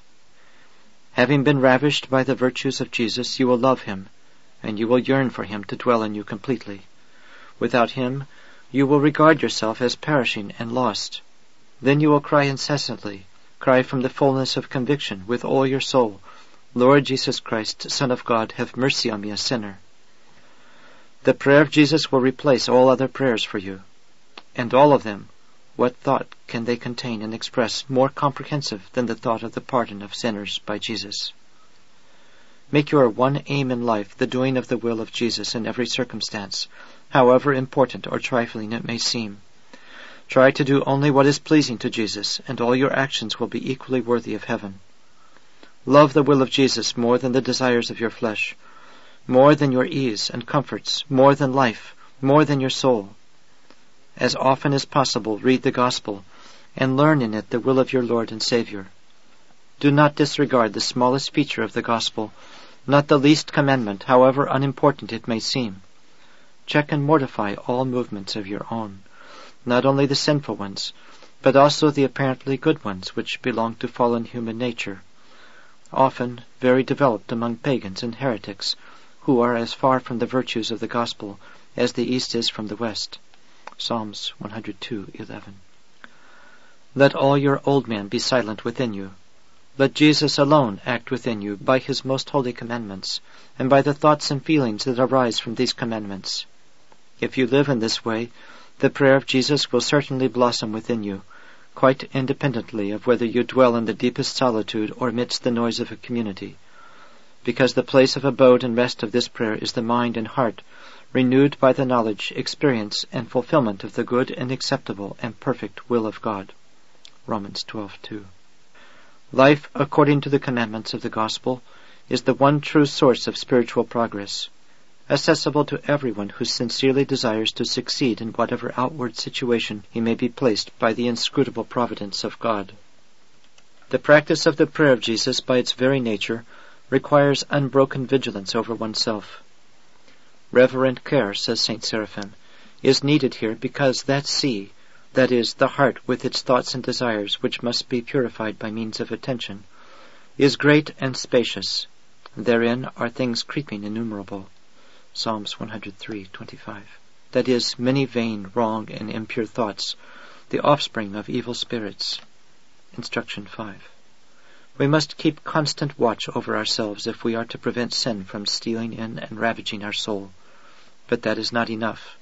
We must keep constant watch to see that our mind and heart remain in the will of Jesus and follow his holy orders. Otherwise, carnal wisdom may crowd out spiritual wisdom, or we may be carried away by some excitement or heating of the blood. We must try to remain as far as possible in a state of constant deadness, in a kind of fine coolness.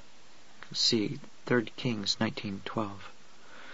When this feeling of a fine coolness makes its appearance, then the will of God is seen out of it more clearly and fulfilled more freely. When the will of God is seen more clearly, then hunger and thirst for divine righteousness is aroused with special force and with the profound realization of his poverty, and with weeping the ascetic tries with renewed efforts to discover that righteousness within himself by the most attentive, most reverent prayer. As this divine prayer, says St. Paisius Velichkovsky, is the highest of all monastic labors, the summit of reparations according to the decision of the Fathers, the source of virtues, a most subtle and invisible activity of the mind in the depth of the heart, therefore correspondingly invisible, subtle snares of various delusions and fantasies, scarcely comprehensible for the human mind, are set by the unseen enemy. Svitok, chapter 4. It is impossible to lay any foundation for prayer by the name of Jesus, other than the one laid, which is our Lord Jesus Christ himself, the God-man. He incomprehensibly veiled the infinite divine nature with finite human nature, and from the finite human nature he displayed the actions of the infinite God. On account of our childishness, the Holy Fathers teach certain aids, as was said above, to make it easier for us to train ourselves to the prayer of Jesus. These aids are only aids and of no special import. We should not pay excessive attention to them, or attribute excessive importance to them. All the power, all the action and effect of the prayer of Jesus is due to the adorable and almighty name of Jesus, the one name under heaven, whereby we must be saved. Acts 4:12. In order to become capable of discovering this action within us, we must be cultivated by the commandments of the Gospel, as the Lord said, "Not everyone that saith unto me, Lord, Lord, shall enter into the kingdom of heaven." either that which awaits us after our death, or that which is discovered within us during our earthly life. But he that doeth the will of my Father who is in heaven. Matthew 7:21. The proficient need no outward aids. Amidst the turmoil of a crowd, they remain in silence. All the obstacles to spiritual progress are within us, only in us. If anything from without acts as an obstacle, it merely convicts and exposes our feeble will, our duplicity, our corruption by sin. No outward aids would be necessary if we lived as we ought to live. Our life is slack, our will is fickle, our resolution is negligible. And therefore we need outward aids, just as those who have diseased legs need a stick and crutches. The kind-hearted fathers, seeing that I wish to practice the prayer of Jesus, and seeing further that I am fully alive to the world, and that it acts powerfully upon me through my senses, advise me to go into a solitary dark cell for prayer, so that in this way my senses may be rendered inactive, my ties with the world may be severed, and my immersion within myself may be facilitated. They advise me to sit during the practice of the prayer of Jesus on a low stool, so that I may have the bodily position of a beggar asking for alms, and may more easily feel the poverty of my soul. When I attend divine service, and during the service engage in the prayer of Jesus, the fathers advise me to close my eyes to guard me from distraction. That is because my sight is alive to matter, and no sooner do I open my eyes than I at once begin to receive in my mind the impressions of objects that I see, which draw me away from prayer. And there are also many other outward aids which were discovered by men of prayer to provide material assistance in mental activity. These aids can be used with profit, but in making use of them we must take into account the spiritual and bodily needs of each person. A mechanical aid which is very good for one ascetic may be useless and even harmful for another. The proficient refuse material aids just as a man healed of lameness throws away his crutch, just as a child, on reaching a certain age, refuses baby clothes, just as from a finished house the scaffolding is taken away. For all and everyone, it is really useful to begin one's training in prayer by the name of the Lord Jesus, by saying the prayer of Jesus orally, while enclosing the mind in the words of the prayer. By the enclosure of the mind in the words of the prayer is meant the strictest attention to those words without which prayer is like a body without a soul. Let us leave it to our Lord himself to transform our attentive oral prayer into mental prayer of the heart and soul. He will do this without fail when he sees us even a little purified, educated, matured, and prepared by the practice of the commandments of the gospel. A prudent parent will not give a sharp sword to his infant son. A child is not in a position to use a sword against an enemy. He will play with a dangerous sword, and will lightly and easily pierce himself with it. A child in spiritual growth is unfit for spiritual gifts. He will use them not for the glory of God, not for the benefit of himself and his neighbors, not for defeating unseen foes, but he will use them to strike himself, will become conceited, and rifled with fatal pride and ruinous scorn for his neighbors. Even when we have no spiritual gifts and are rifled with stinking passions, we are proud of ourselves and boast, and do not cease to condemn and humiliate our neighbors who in all respects are better than we are. What would have happened if we had been entrusted with some spiritual wealth, some spiritual gift which singles out its possessor from his brethren, and testifies that he is a chosen vessel of God? Would it not have become for us the cause of a terrible spiritual disaster? Let us hasten to perfect ourselves in humility, which consists in a specially blessed state of the heart, and makes its appearance in the heart as a result of doing the commandments of the gospel. Humility is that single altar on which it is allowed us by spiritual law to offer the sacrifice of prayer, and on which the offered sacrifice of prayer ascends to God and appears before his face. Humility is that single vessel into which the gifts of grace are put by the finger of God. Let us practice the prayer of Jesus disinterestedly, with simplicity and purity of intention, with penitence as our objective, with faith in God, with complete surrender to the will of God, with hope and trust in the wisdom, goodness, and omnipotence of his holy will. In choosing the mechanical aids, let us try to act with all possible care and prudence, and not allow ourselves to be carried away by idle curiosity or irresponsible zeal, which the inexperienced imagine to be a virtue, but which the Holy Fathers call proud audacity, mad impetuosity. Let us preferably resort to the simplest and humblest aids, since they are the safest. We repeat, all mechanical aids must be regarded merely as aids, which have become useful for us on account of our weakness. Let us not put our hope either in them or in the quantity of our work, lest we be robbed of our hope in the Lord, and yet prove that we put our trust essentially in ourselves or in something vain or material. Let us not seek pleasure or visions. We are sinners, unworthy of spiritual pleasures and visions, unfit for them on account of our decrepitude.